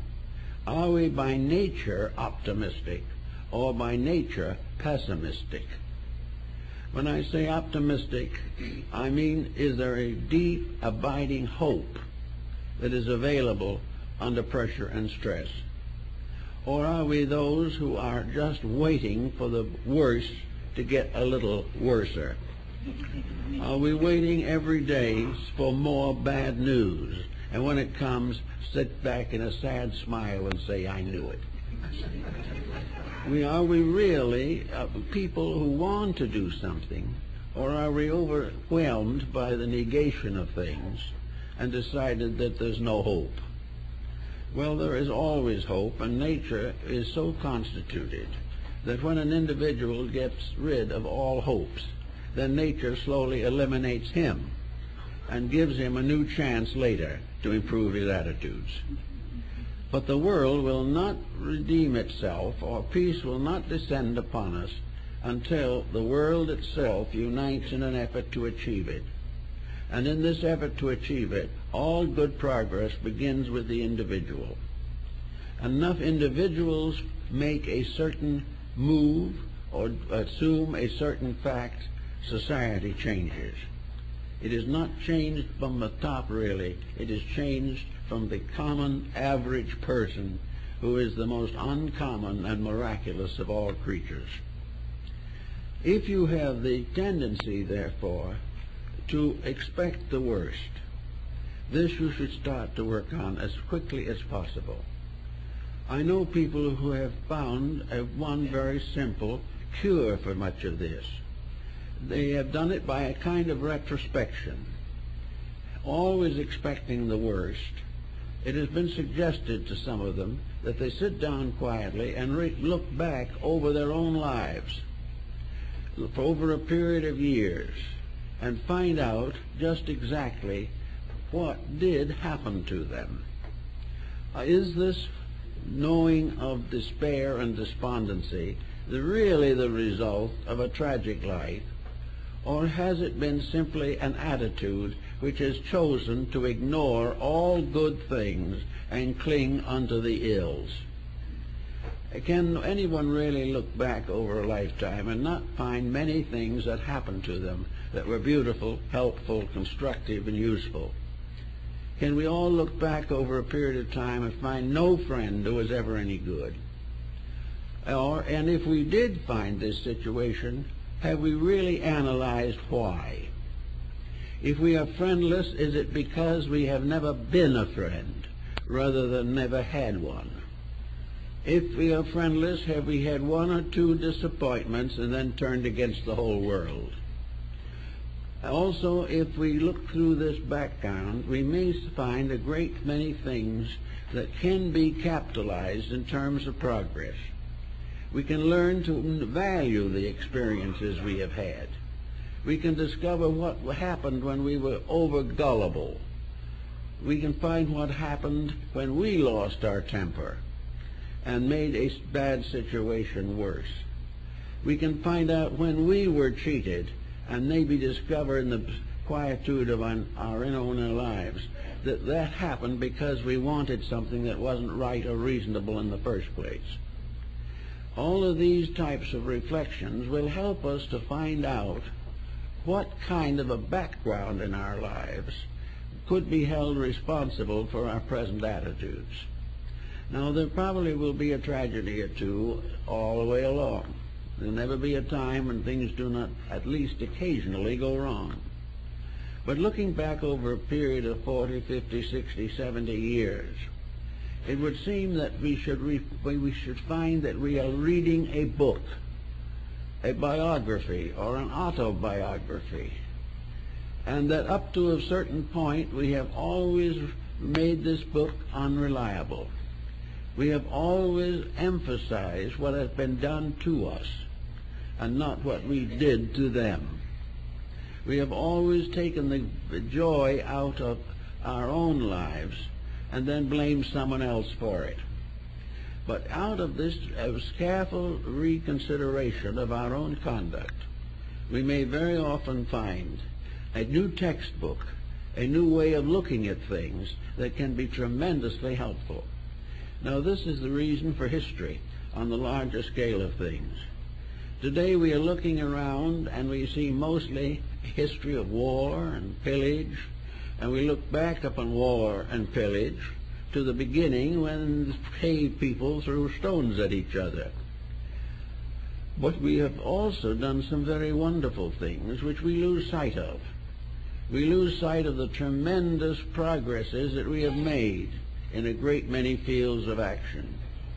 We realize what has happened in health, for example, that the average length of life back 2,000 years was around 30 years of life. Finally, we got it up in the 10th, 12th, and 11th century to 35 years. In the 18th and 17th centuries, we got it close to 60. Now the records give us more than 70, and it is increasing all the time. Many great diseases have been curbed.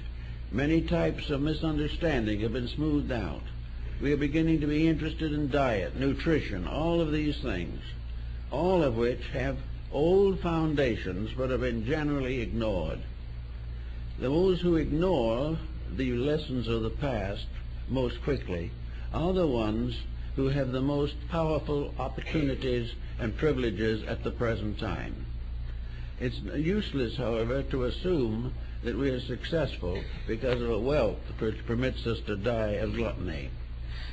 These things have to be measured, but in measuring them we can also measure what philosophy has done for us, and we can observe the slow decline of it. How year after year, century after century, human stupidity and avarice has gradually blocked the course of normal mentation. We can see time after time how virtue was sacrificed to ambition, and little by little we can see the consequences of it. We see one empire after another go down. We find one civilization after another fail, almost always because of corruption. Nearly always we realize something that architecture has taught us, namely, that history is a continuing account of lost ground. The longer we go back, the better it was. The more we come forward, the worse it gets. On the grounds, of course, that greater opportunity to be better today than was ever available before, as it made it possible for us to be worse. Now, out of this, we have the people with various ailments. Now, actually, the ancients had quite a good idea of what was wrong with sick people.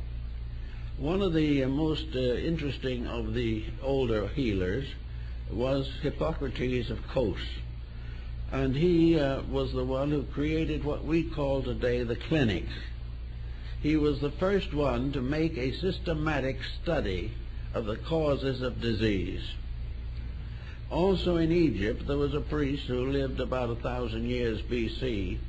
who did a work on the study of human health, and left behind him a papyrus, the medical papyrus, that was translated and brought into popular circulation only a few years ago. This old document describes ailments, how to treat them, what to do with them. But Hippocrates perhaps was the most successful. When they came to him sick, they gathered in the chapel of Asclepius, the god of healing, a great figure standing with a coiled serpent around a staff, which was a symbol of medicine, and the dog crouching at his feet, the symbol of the service of mankind. And when they got there, the sick people were put on cots and told to sleep for the first night in the temple. And they were to record the dreams that they had, or any experiences or memories that came to them which were dominant and treasureful. And in the morning, the physicians analyzed these reports, and upon this basis accomplished a great deal in the correction of human illness. The dream psychology told Hippocrates the secret attitudes of the people. And where these secret attitudes were bad, help had to suffer. So that the help was not necessarily merely in the dosing of the sick. It was in the cultivating of a proper relationship between the individual, the world in which he lived, and the divine power that governs it. Hippocrates was among the first to point out that all healing actually and inevitably comes from God. The physician is merely the servant of deity. What deity proclaims and decrees, the servant can fulfill. And Hippocrates was very certain that God gave his best help to those who most deserved it, and that he was the one that decided who deserved it. And this deserving was dependent upon character and conduct. So Hippocrates said in many instances that it was necessary for the person to change his ways. And this is always a stumbling block. We will change anything except our ways. We will do anything we're expected to do as long as it doesn't change anything that we're doing now. We see this in the narcotics problem. You see it in alcoholism. You see it where legislators get out and defend the right of the individual to get drunk. We want better laws, but they must not interfere with what people want to do. And if people want to destroy themselves, we should never create laws to prevent this. And if we do create laws, they are almost impossible to enforce, because the person is determined to do what he pleases. And the only final answer, as philosophy has pointed out, is that he must come to the point where he pleases to do that which is right. This is the only answer to most of the physical and emotional disorders of mankind. We cannot say to the individual successfully that he must do that which he will not willingly do. Perhaps we can force him to do it. We may be able to restrict him so that he has no choice but to do it. But when this happens, he becomes neurotic. Because the neurotic is when a person who can't do what he wants to do because he shouldn't. And this combination is almost beyond conflict. We can do very little about it. But we must try to find ways in which the person desires to do that which is best. Now, several circumstances come into that. The individual who is desperately ill and is uncertain about his survival very often has quite a streak of virtue appear in his nature. He is willing to do almost anything to get well. If the doctor tells him that he's got to change his diet, he'll promise. If he is told that he has a definitely difficult disposition, he will agree. And he will swear that he will do something about it immediately. When he's told that he shouldn't keep his mind on his business while he's dying in his hospital bed, he will assure the physician that he has had no further interest in money, because he knows he's behind and beyond the case of where he can do anything about it. But the doctor watches carefully, and the first day that there is an improvement in the physical condition of the patient, he wants a copy of the Wall Street Journal. He's right back doing the things he's always done. As soon as there is hope, he will break the rules. When there seems to be no hope, he will keep the rules for a short time. Now, society is in much the same situation. When society is as bad off as it is here now in the world, it will promise almost anything. But as soon as it feels a little better, it will order its equivalent to the Wall Street Journal. It will go right back to what it wants to do.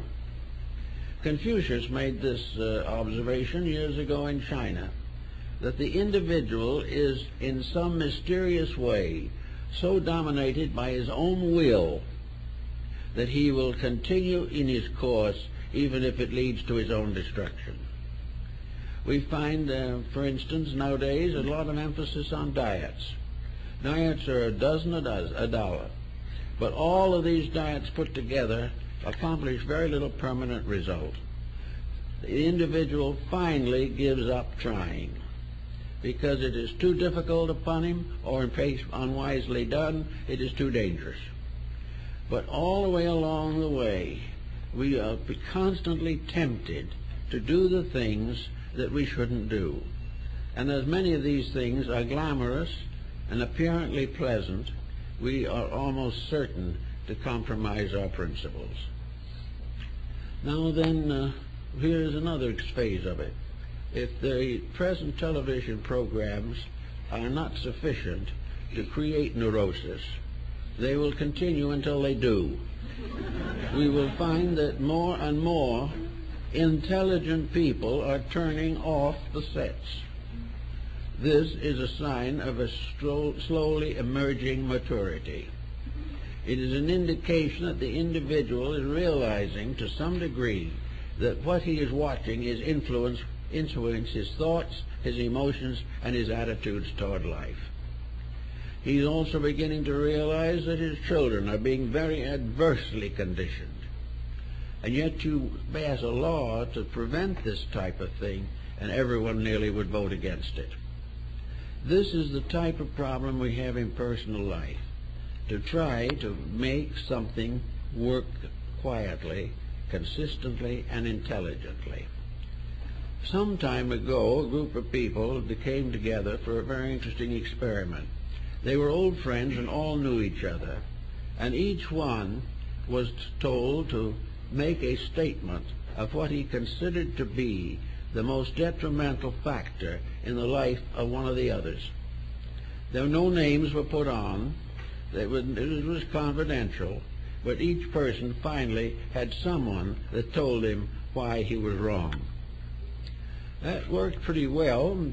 Well, I knew one of the members of that little group. They said I had a wonderful time. Of course, nobody paid any attention to it. They just kept on doing as they had been doing. And if they'd known who said it, there would have been an unpleasant relationship. But because nobody knew, it was all fun. But the truth of the matter was, many valuable suggestions were made, but they weren't followed. So start out some morning in the day as you go along and see how you handle the day. See how long you can go without fretting or without being interrupted in something you've considered terribly important. Or that you don't have an argument over the price of something. That you don't open a paper and find the world so bad you can hardly stand it. Or that you go out and everyone is cheating you. And go on through until you finally catch up with relatives and relations and have even worse times with them. Keep on going through the day and see what you have actually accomplished in the way of smoothing out your own inner life. It was said by the Chinese that the wise men of old slept without dreams, and this was exactly what is meant. All these pressures finally come through into the subconscious and either come out through dream symbolism or out through character or body disorders. So see what you can notice.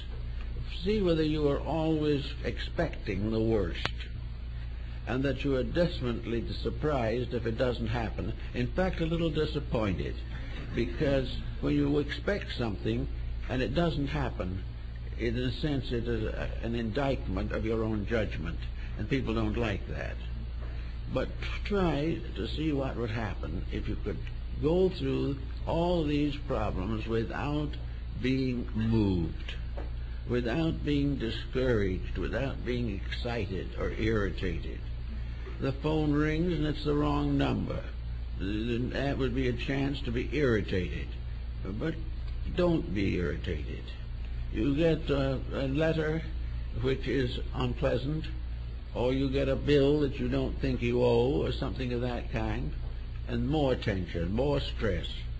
And yet all the things that we consider to be dishonorable and which we want to do something about, we can meet and handle without one single heave of the inner life. We can do it in a simple, matter-of-fact, reasonable way, without building any type of attitude. We can meet dishonesty with a simple attitude of realization that it is so, but no emotional stress. That we can try to solve problems with clear judgment and calm thinking, but without emotional excitement, fatigue, or worry. Things that are worth worrying about will not be changed by worry. Therefore, worries have to be faced quietly and solved. And there should be no overjudgment. We should never condemn ourselves constantly for something or condemn other people. We should look into our marriages and our relationships with our children and see just exactly what the background motivations are. Are we motivated by selfishness? Are we seeking escape from responsibility? If we are always looking to get away from the responsibilities of living and living only in an atmosphere of eternal opportunities, we'll be in trouble. Everything has its price. Happiness must be deserved. All the things that we want that are real and good, we must justly require because we deserve them, never because we want them. Our desires are beyond number, but our needs are few. So we gradually can get past this point, which especially in older years has a tendency to close in and interfere with health. The individual may live a long time, by the way, with a bad disposition. I've seen it happen. But it was not much of a success. They simply prolonged their own grudge against humanity. They only kept on being sorry for themselves, and it lasted a few long years of that attitude, when they would probably have been happier if they hadn't lived. It would have been much better if they had gone at a reasonable age. But old age is an opportunity for philosophical consideration of values. It is an opportunity for the improvement of the inner life, and it is a continuing opportunity to learn and to grow. But if these factors are missing, then it is simply a burden. But the Lord arranged it that way, because if people do not do what is right, whatever they do must be a burden. This type of thinking can work. It has come to the West quite a bit through Zen, which has been an Oriental philosophy of quietude, a philosophy that discovers realities, in a sense, by the humor of life, by the realization that so many of these terrible disasters are really funny if you can get away from your own ego. Many things that seem to us to be inevitable and terribly important fade entirely from the consciousness of a good Zen man. Zen is a quietude, a living smoothly through life, a living in which there is no rejection of duty, but duty no longer becomes a burden, it becomes a fulfillment. And an individual who serves with fretting and with reservations and considers himself underprivileged because his burdens are too heavy is simply losing the most beautiful opportunity for growth there is. The heavier the burden, the greater the opportunity to grow. Growth does not come from lying down, like the old hymn says, and floating off to heaven on flowery beds of ease. It comes from hard work well done. If we can learn to like nature, we can have a much better time of it.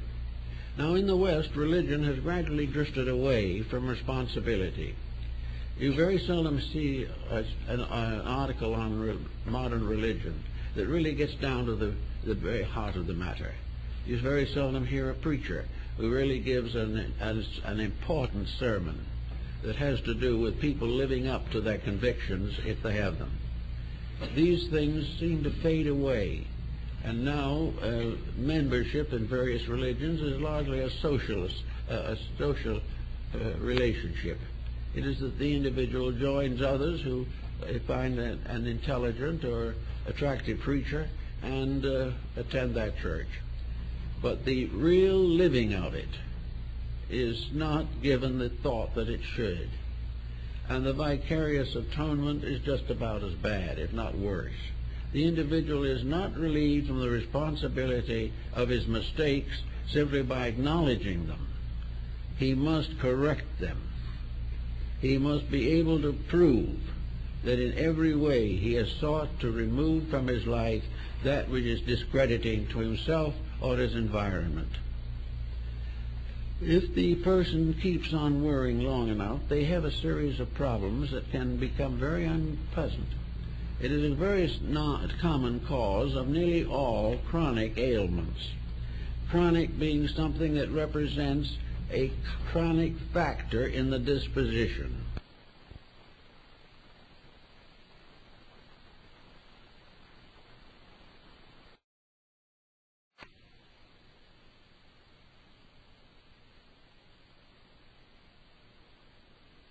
The afflicted people have often recognized, and more often should have, that this chronic problem arises from unchangeable and inflexible attitudes that are wrong.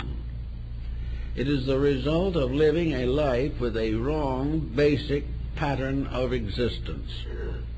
And of course this is becoming more common all the time, with education failing entirely to emphasize the importance of integrities in life. Everything now is to get there quick, make money fast, and run a computer. Without these great gracious factors, life is unimportant. Actually, education is not doing what it should. It is not helping a person to realize that he is responsible for his own conduct. An education that gives no inspiration undoubtedly weakens character and gradually brings the individual down to ruin. So we have to take over all these problems ourselves. We have to take them over in any way and every way that we can. We take them over sometimes in prayerfulness, in which we ask divine strength for the changes that we should make in ourselves. Prayerfulness is, however, not very effective if it is not accompanied by a distinct and definite effort to achieve the improvement that we believe to be necessary. Deity helps those that help themselves.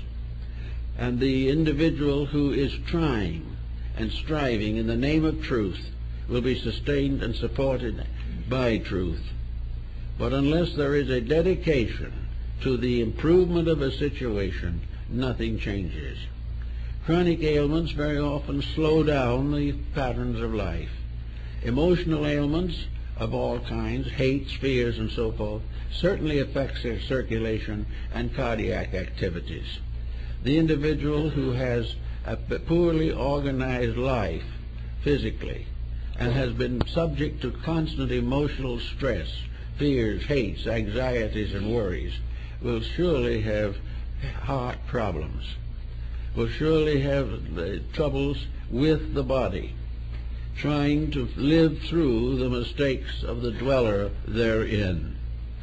To dwell in the body is a burden upon the spirit. But the body is never really to blame. The body is simply an overcoat. It's simply a vehicle that we use for an adjustment in the material world. The body in of itself is a very natural, healthy, kindly thing.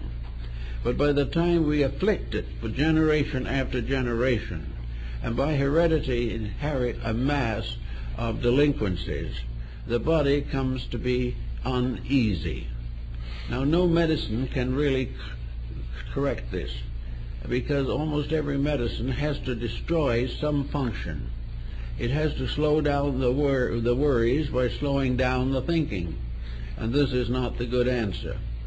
The individual, having inherited a body that has some aptitudes and some abilities, can consider himself to be a small god ruling over a little universe which is himself.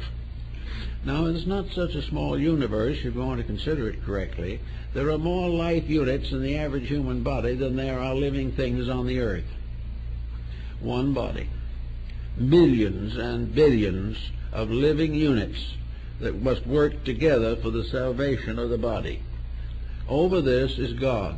God in this case being the self that inhabits the body. This self has all kinds of privileges and opportunities. It can be a good and conscientious leader, serving wisely and lovingly the needs of the body. It can be a good master of builders and workers. It can be a great inspiration. It can regulate the conduct of the body so that it never becomes involved in dangerous pursuits. It also can prevent the individual from destroying his own body by intemperance. For intemperance in the body of man is something like the Atlantic deluge on the face of the earth. All of the things that are necessary to our survival can be controlled, and can be controlled by the master of the show. But if the self within this body is determined to use it for only the gratification of personal attitudes, if this individual will destroy rest, will lose the sense of humor, which is very dangerous, and will one way or another discourage and dissipate the body's functions, he will be sick. He will be sick because he has broken the rules that the body says it must keep.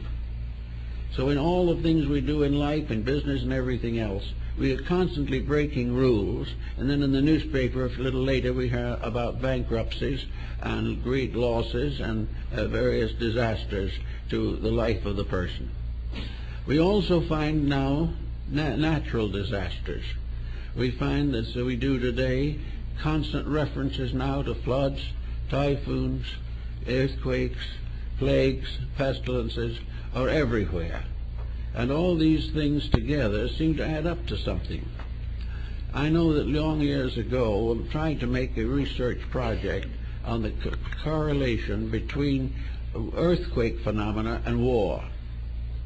And there seems to be a definite relationship.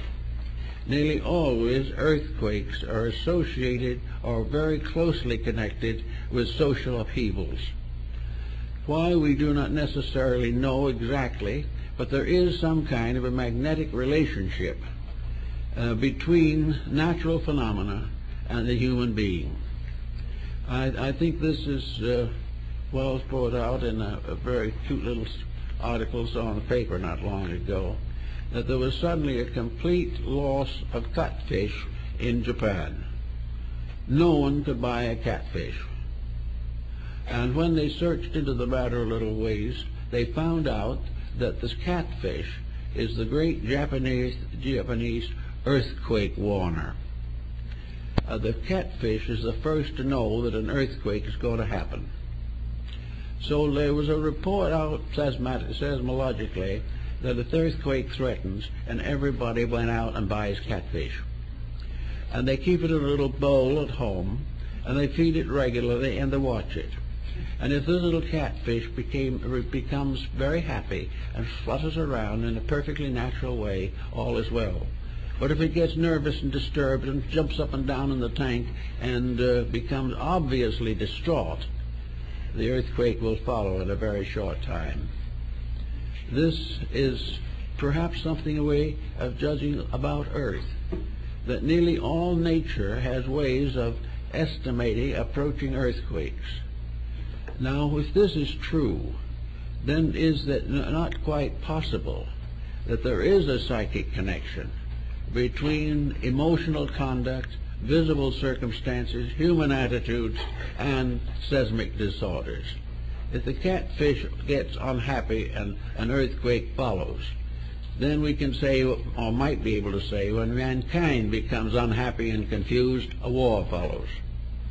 Wars and pestilences seemingly are simply the outcomes of some magnetic relationship between the individual and nature. We find them always increasing, and we now find a new type of earthquake, and that is terrorism. Terrorism is probably one of the last and ultimate forms of the proof of the failure of perspectives and circumstances. Here we have a race most highly developed in science and many other fields that is unable to correct or accomplish its own morality. These things we have to bear in mind, and while we can't do all about them all the time, we must realize that a temper fit is an earthquake in the body. We must realize that it is a highly detrimental thing, that it's something that is happening to us as a direct result of an unreasonable attitude, an unreasonable relationship with life, or the breaking of natural laws, which has forced nature to resource in trouble. We must realize all the time that plagues and pestilences arise in the body. We know what happens when the body is subjected to cocaine. We know what happens when it is subjected to marijuana. We know these things are what they are.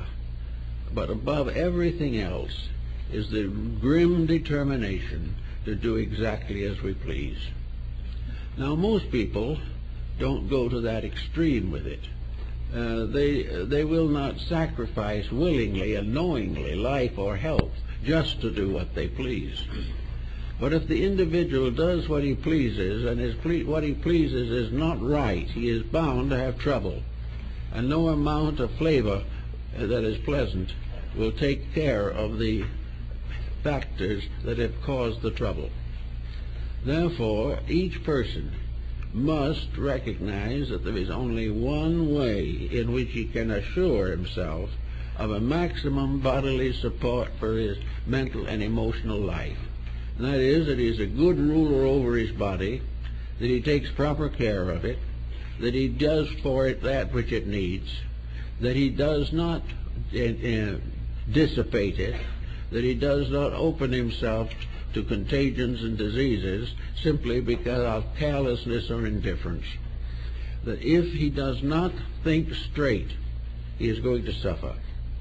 And wherever he breaks the 10 Commandments, suffering gets in there somewhere. Every nation of importance in the whole world has had its equivalent of the 10 Commandments. They represent not necessarily the will of God in words imposed upon a prophet on the crest of Sinai. The 10 Commandments are man's natural realization over a period of thousands of years that affects follow causes as the wheel of the cart follows the foot of the ox.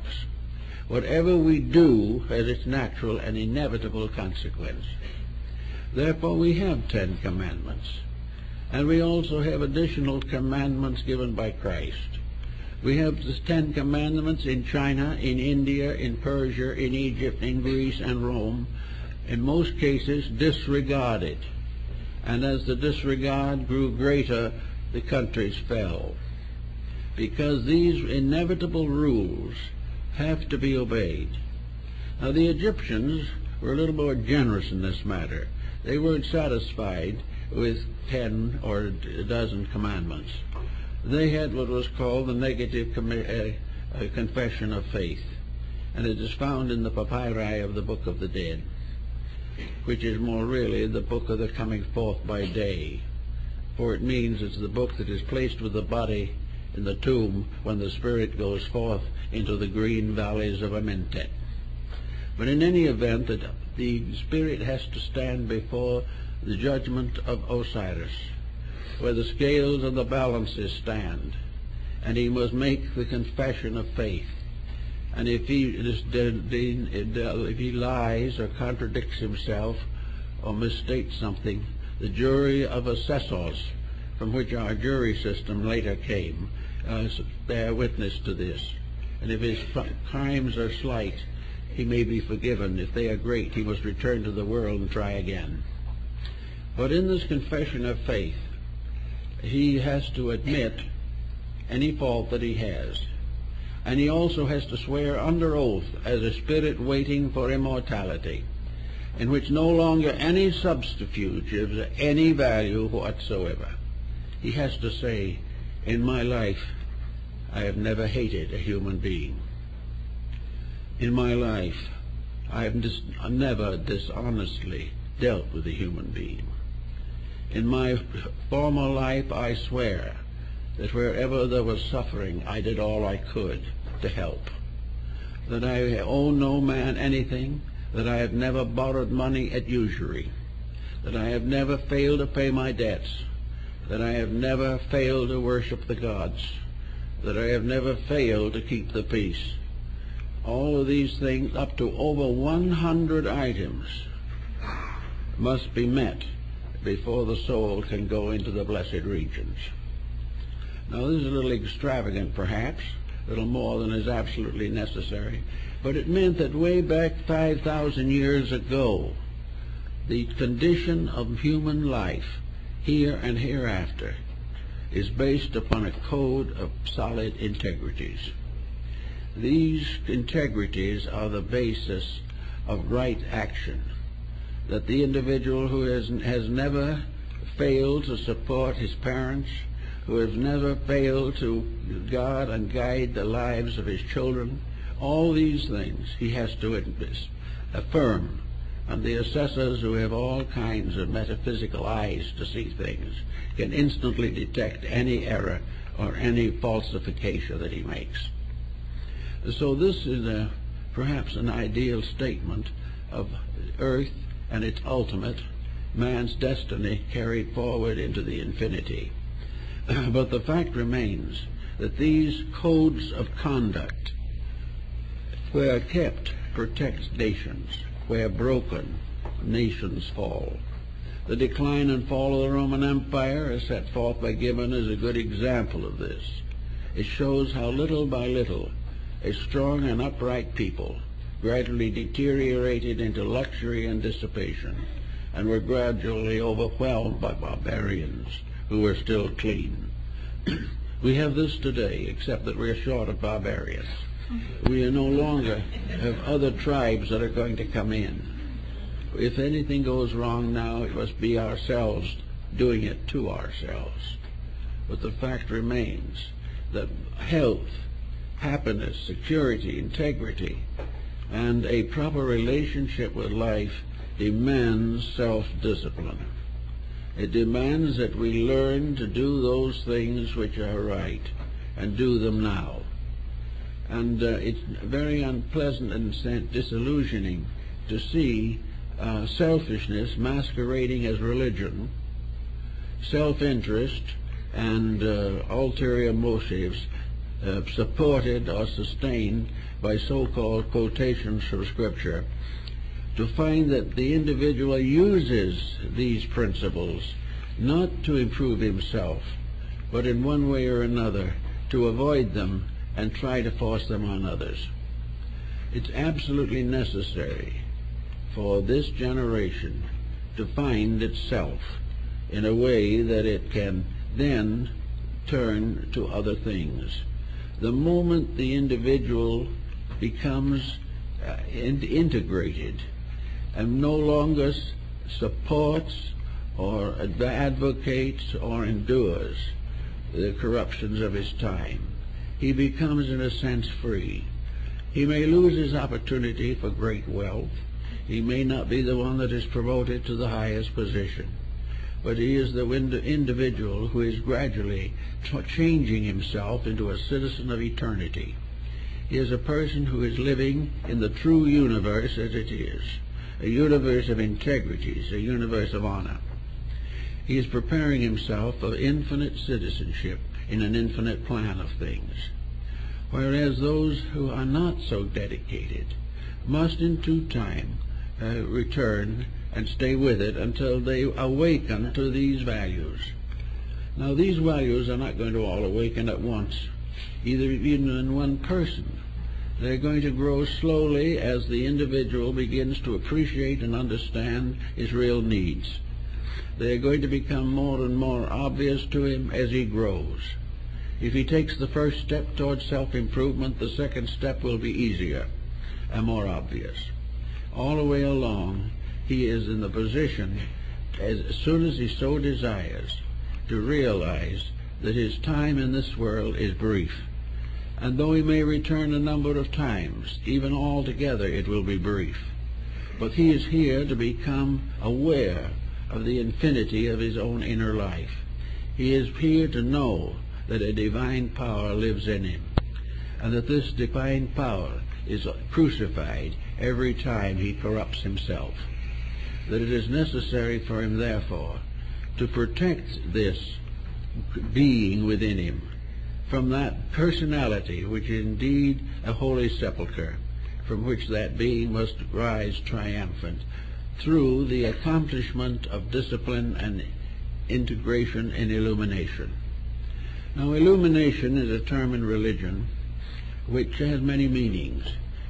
Some consider illumination to be a form of clairvoyance or second sight. Some consider illumination to be a mystical experience involving values completely out of this world. Some regard it as the highest possible experience of religious values. But illumination, what it is finally and all summed up, is the complete acceptance and realization that our destiny is in our own hands.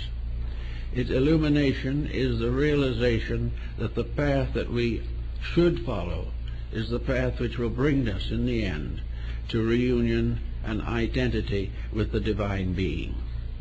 That illumination is the revelation of our own need and how it can be solved.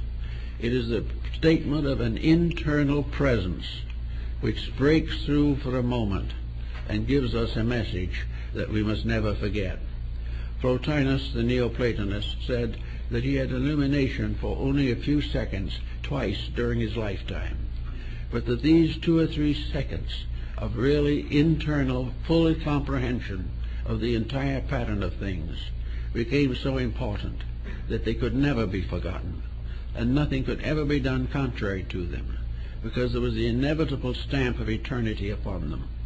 And in the presence of that, all earthly pressures instantly faded away. The person starting out now with the hope of improving health can start with little ordinary things, a little greater integrities, a little greater sincerities.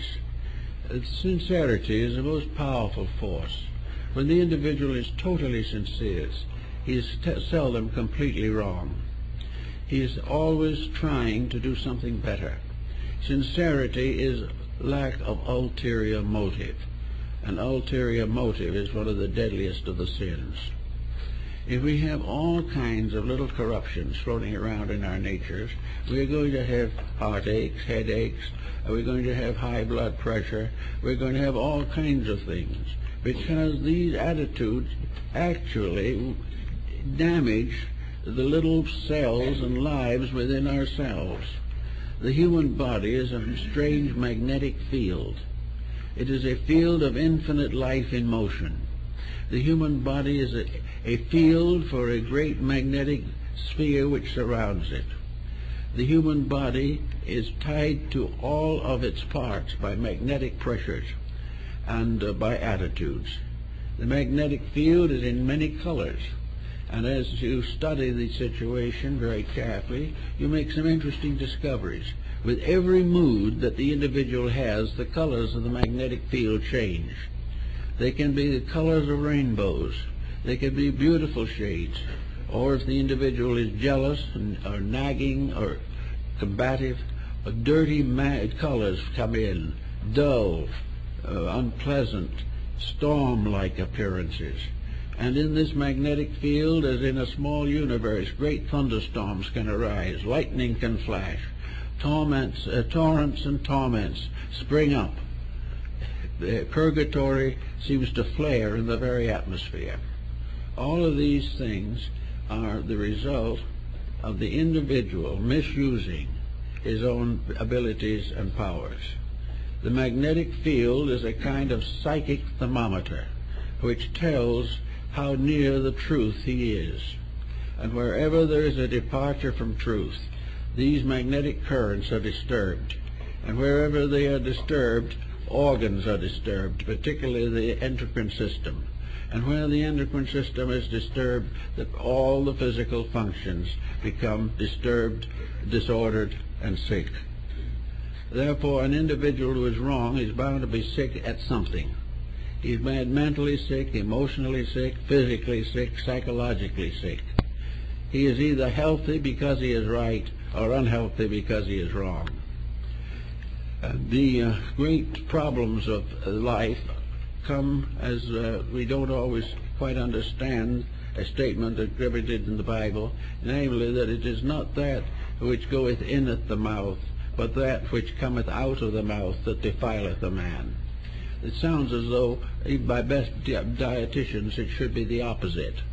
But it is right, because that which comes to us from the inside, from the outside, is not our problem. It is something which would meet with the best that we have.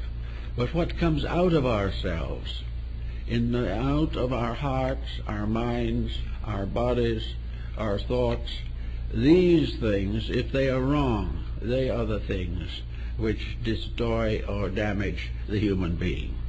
Every unkind word that is spoken to us is carried by someone, but not by us. But every unpleasant or destructive word we pronounce is ours, and we must live with it until we transmute it.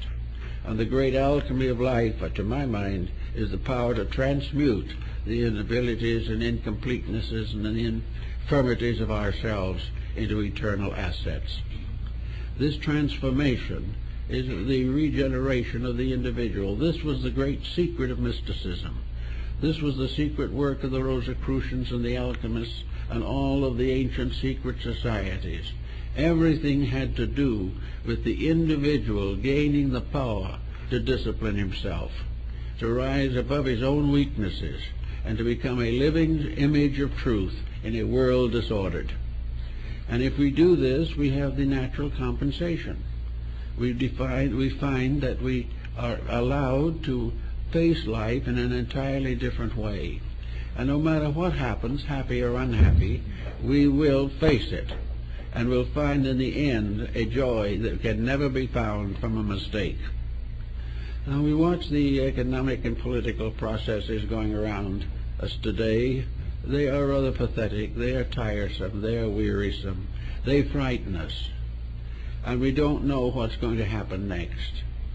But actually the person who is integrated, who is really at peace with themselves, who lives in a realization of the presence of the divine in all things that happens, is able to realize that he should not forget the presence of the divine in the things he doesn't like.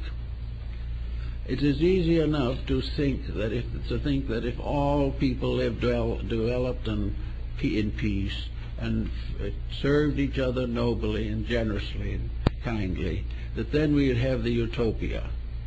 And that anything less than that is something that we have to accept as a terrible thing. Actually, the things that happen to us are not terrible things. They are merely our own birds coming home to roost. They are the things we have done returning to us. When we stop causing trouble, trouble stops.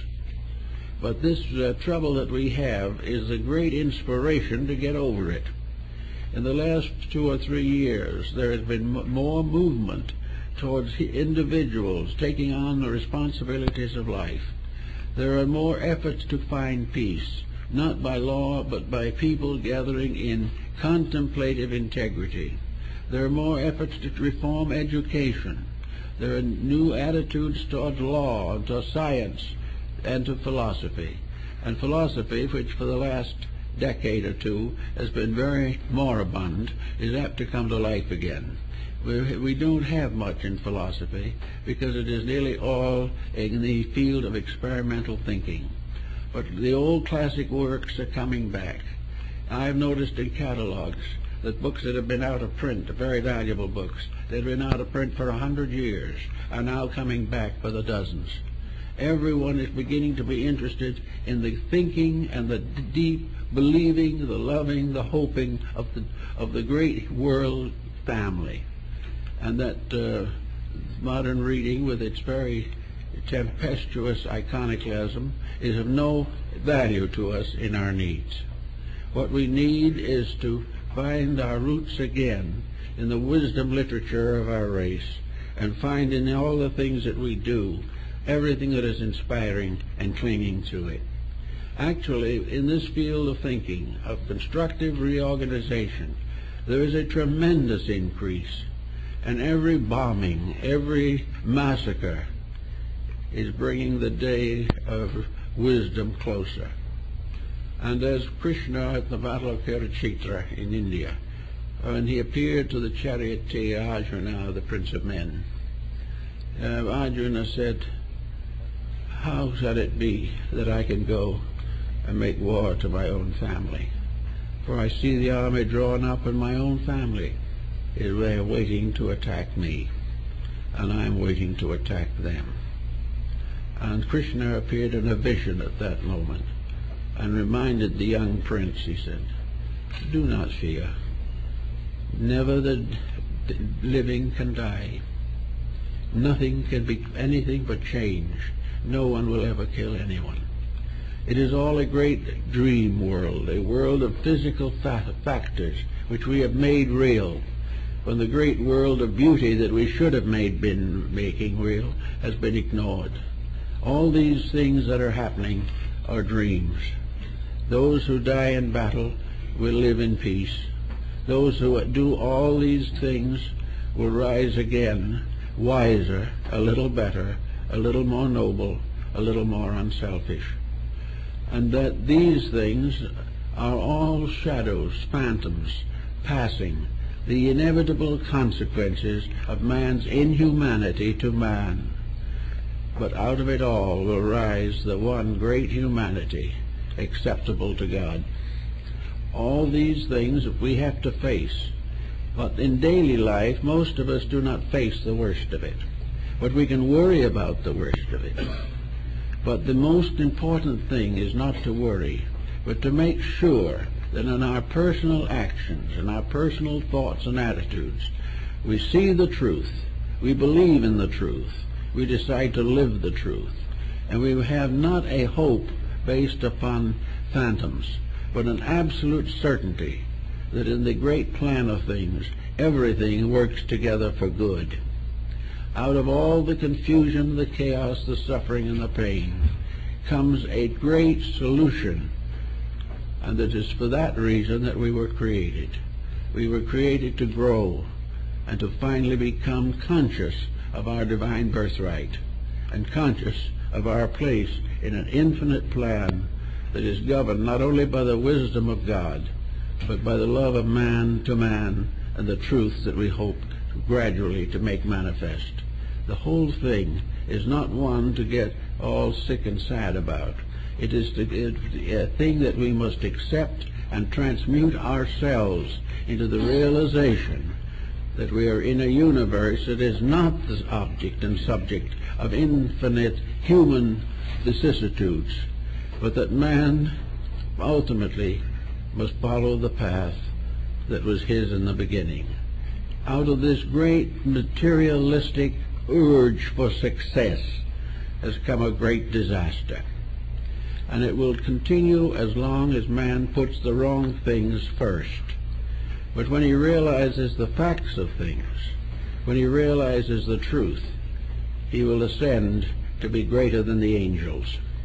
He is here to learn, but it must be the hard way, because it is constantly fighting his own negative, inherited dispositional trends and characteristics.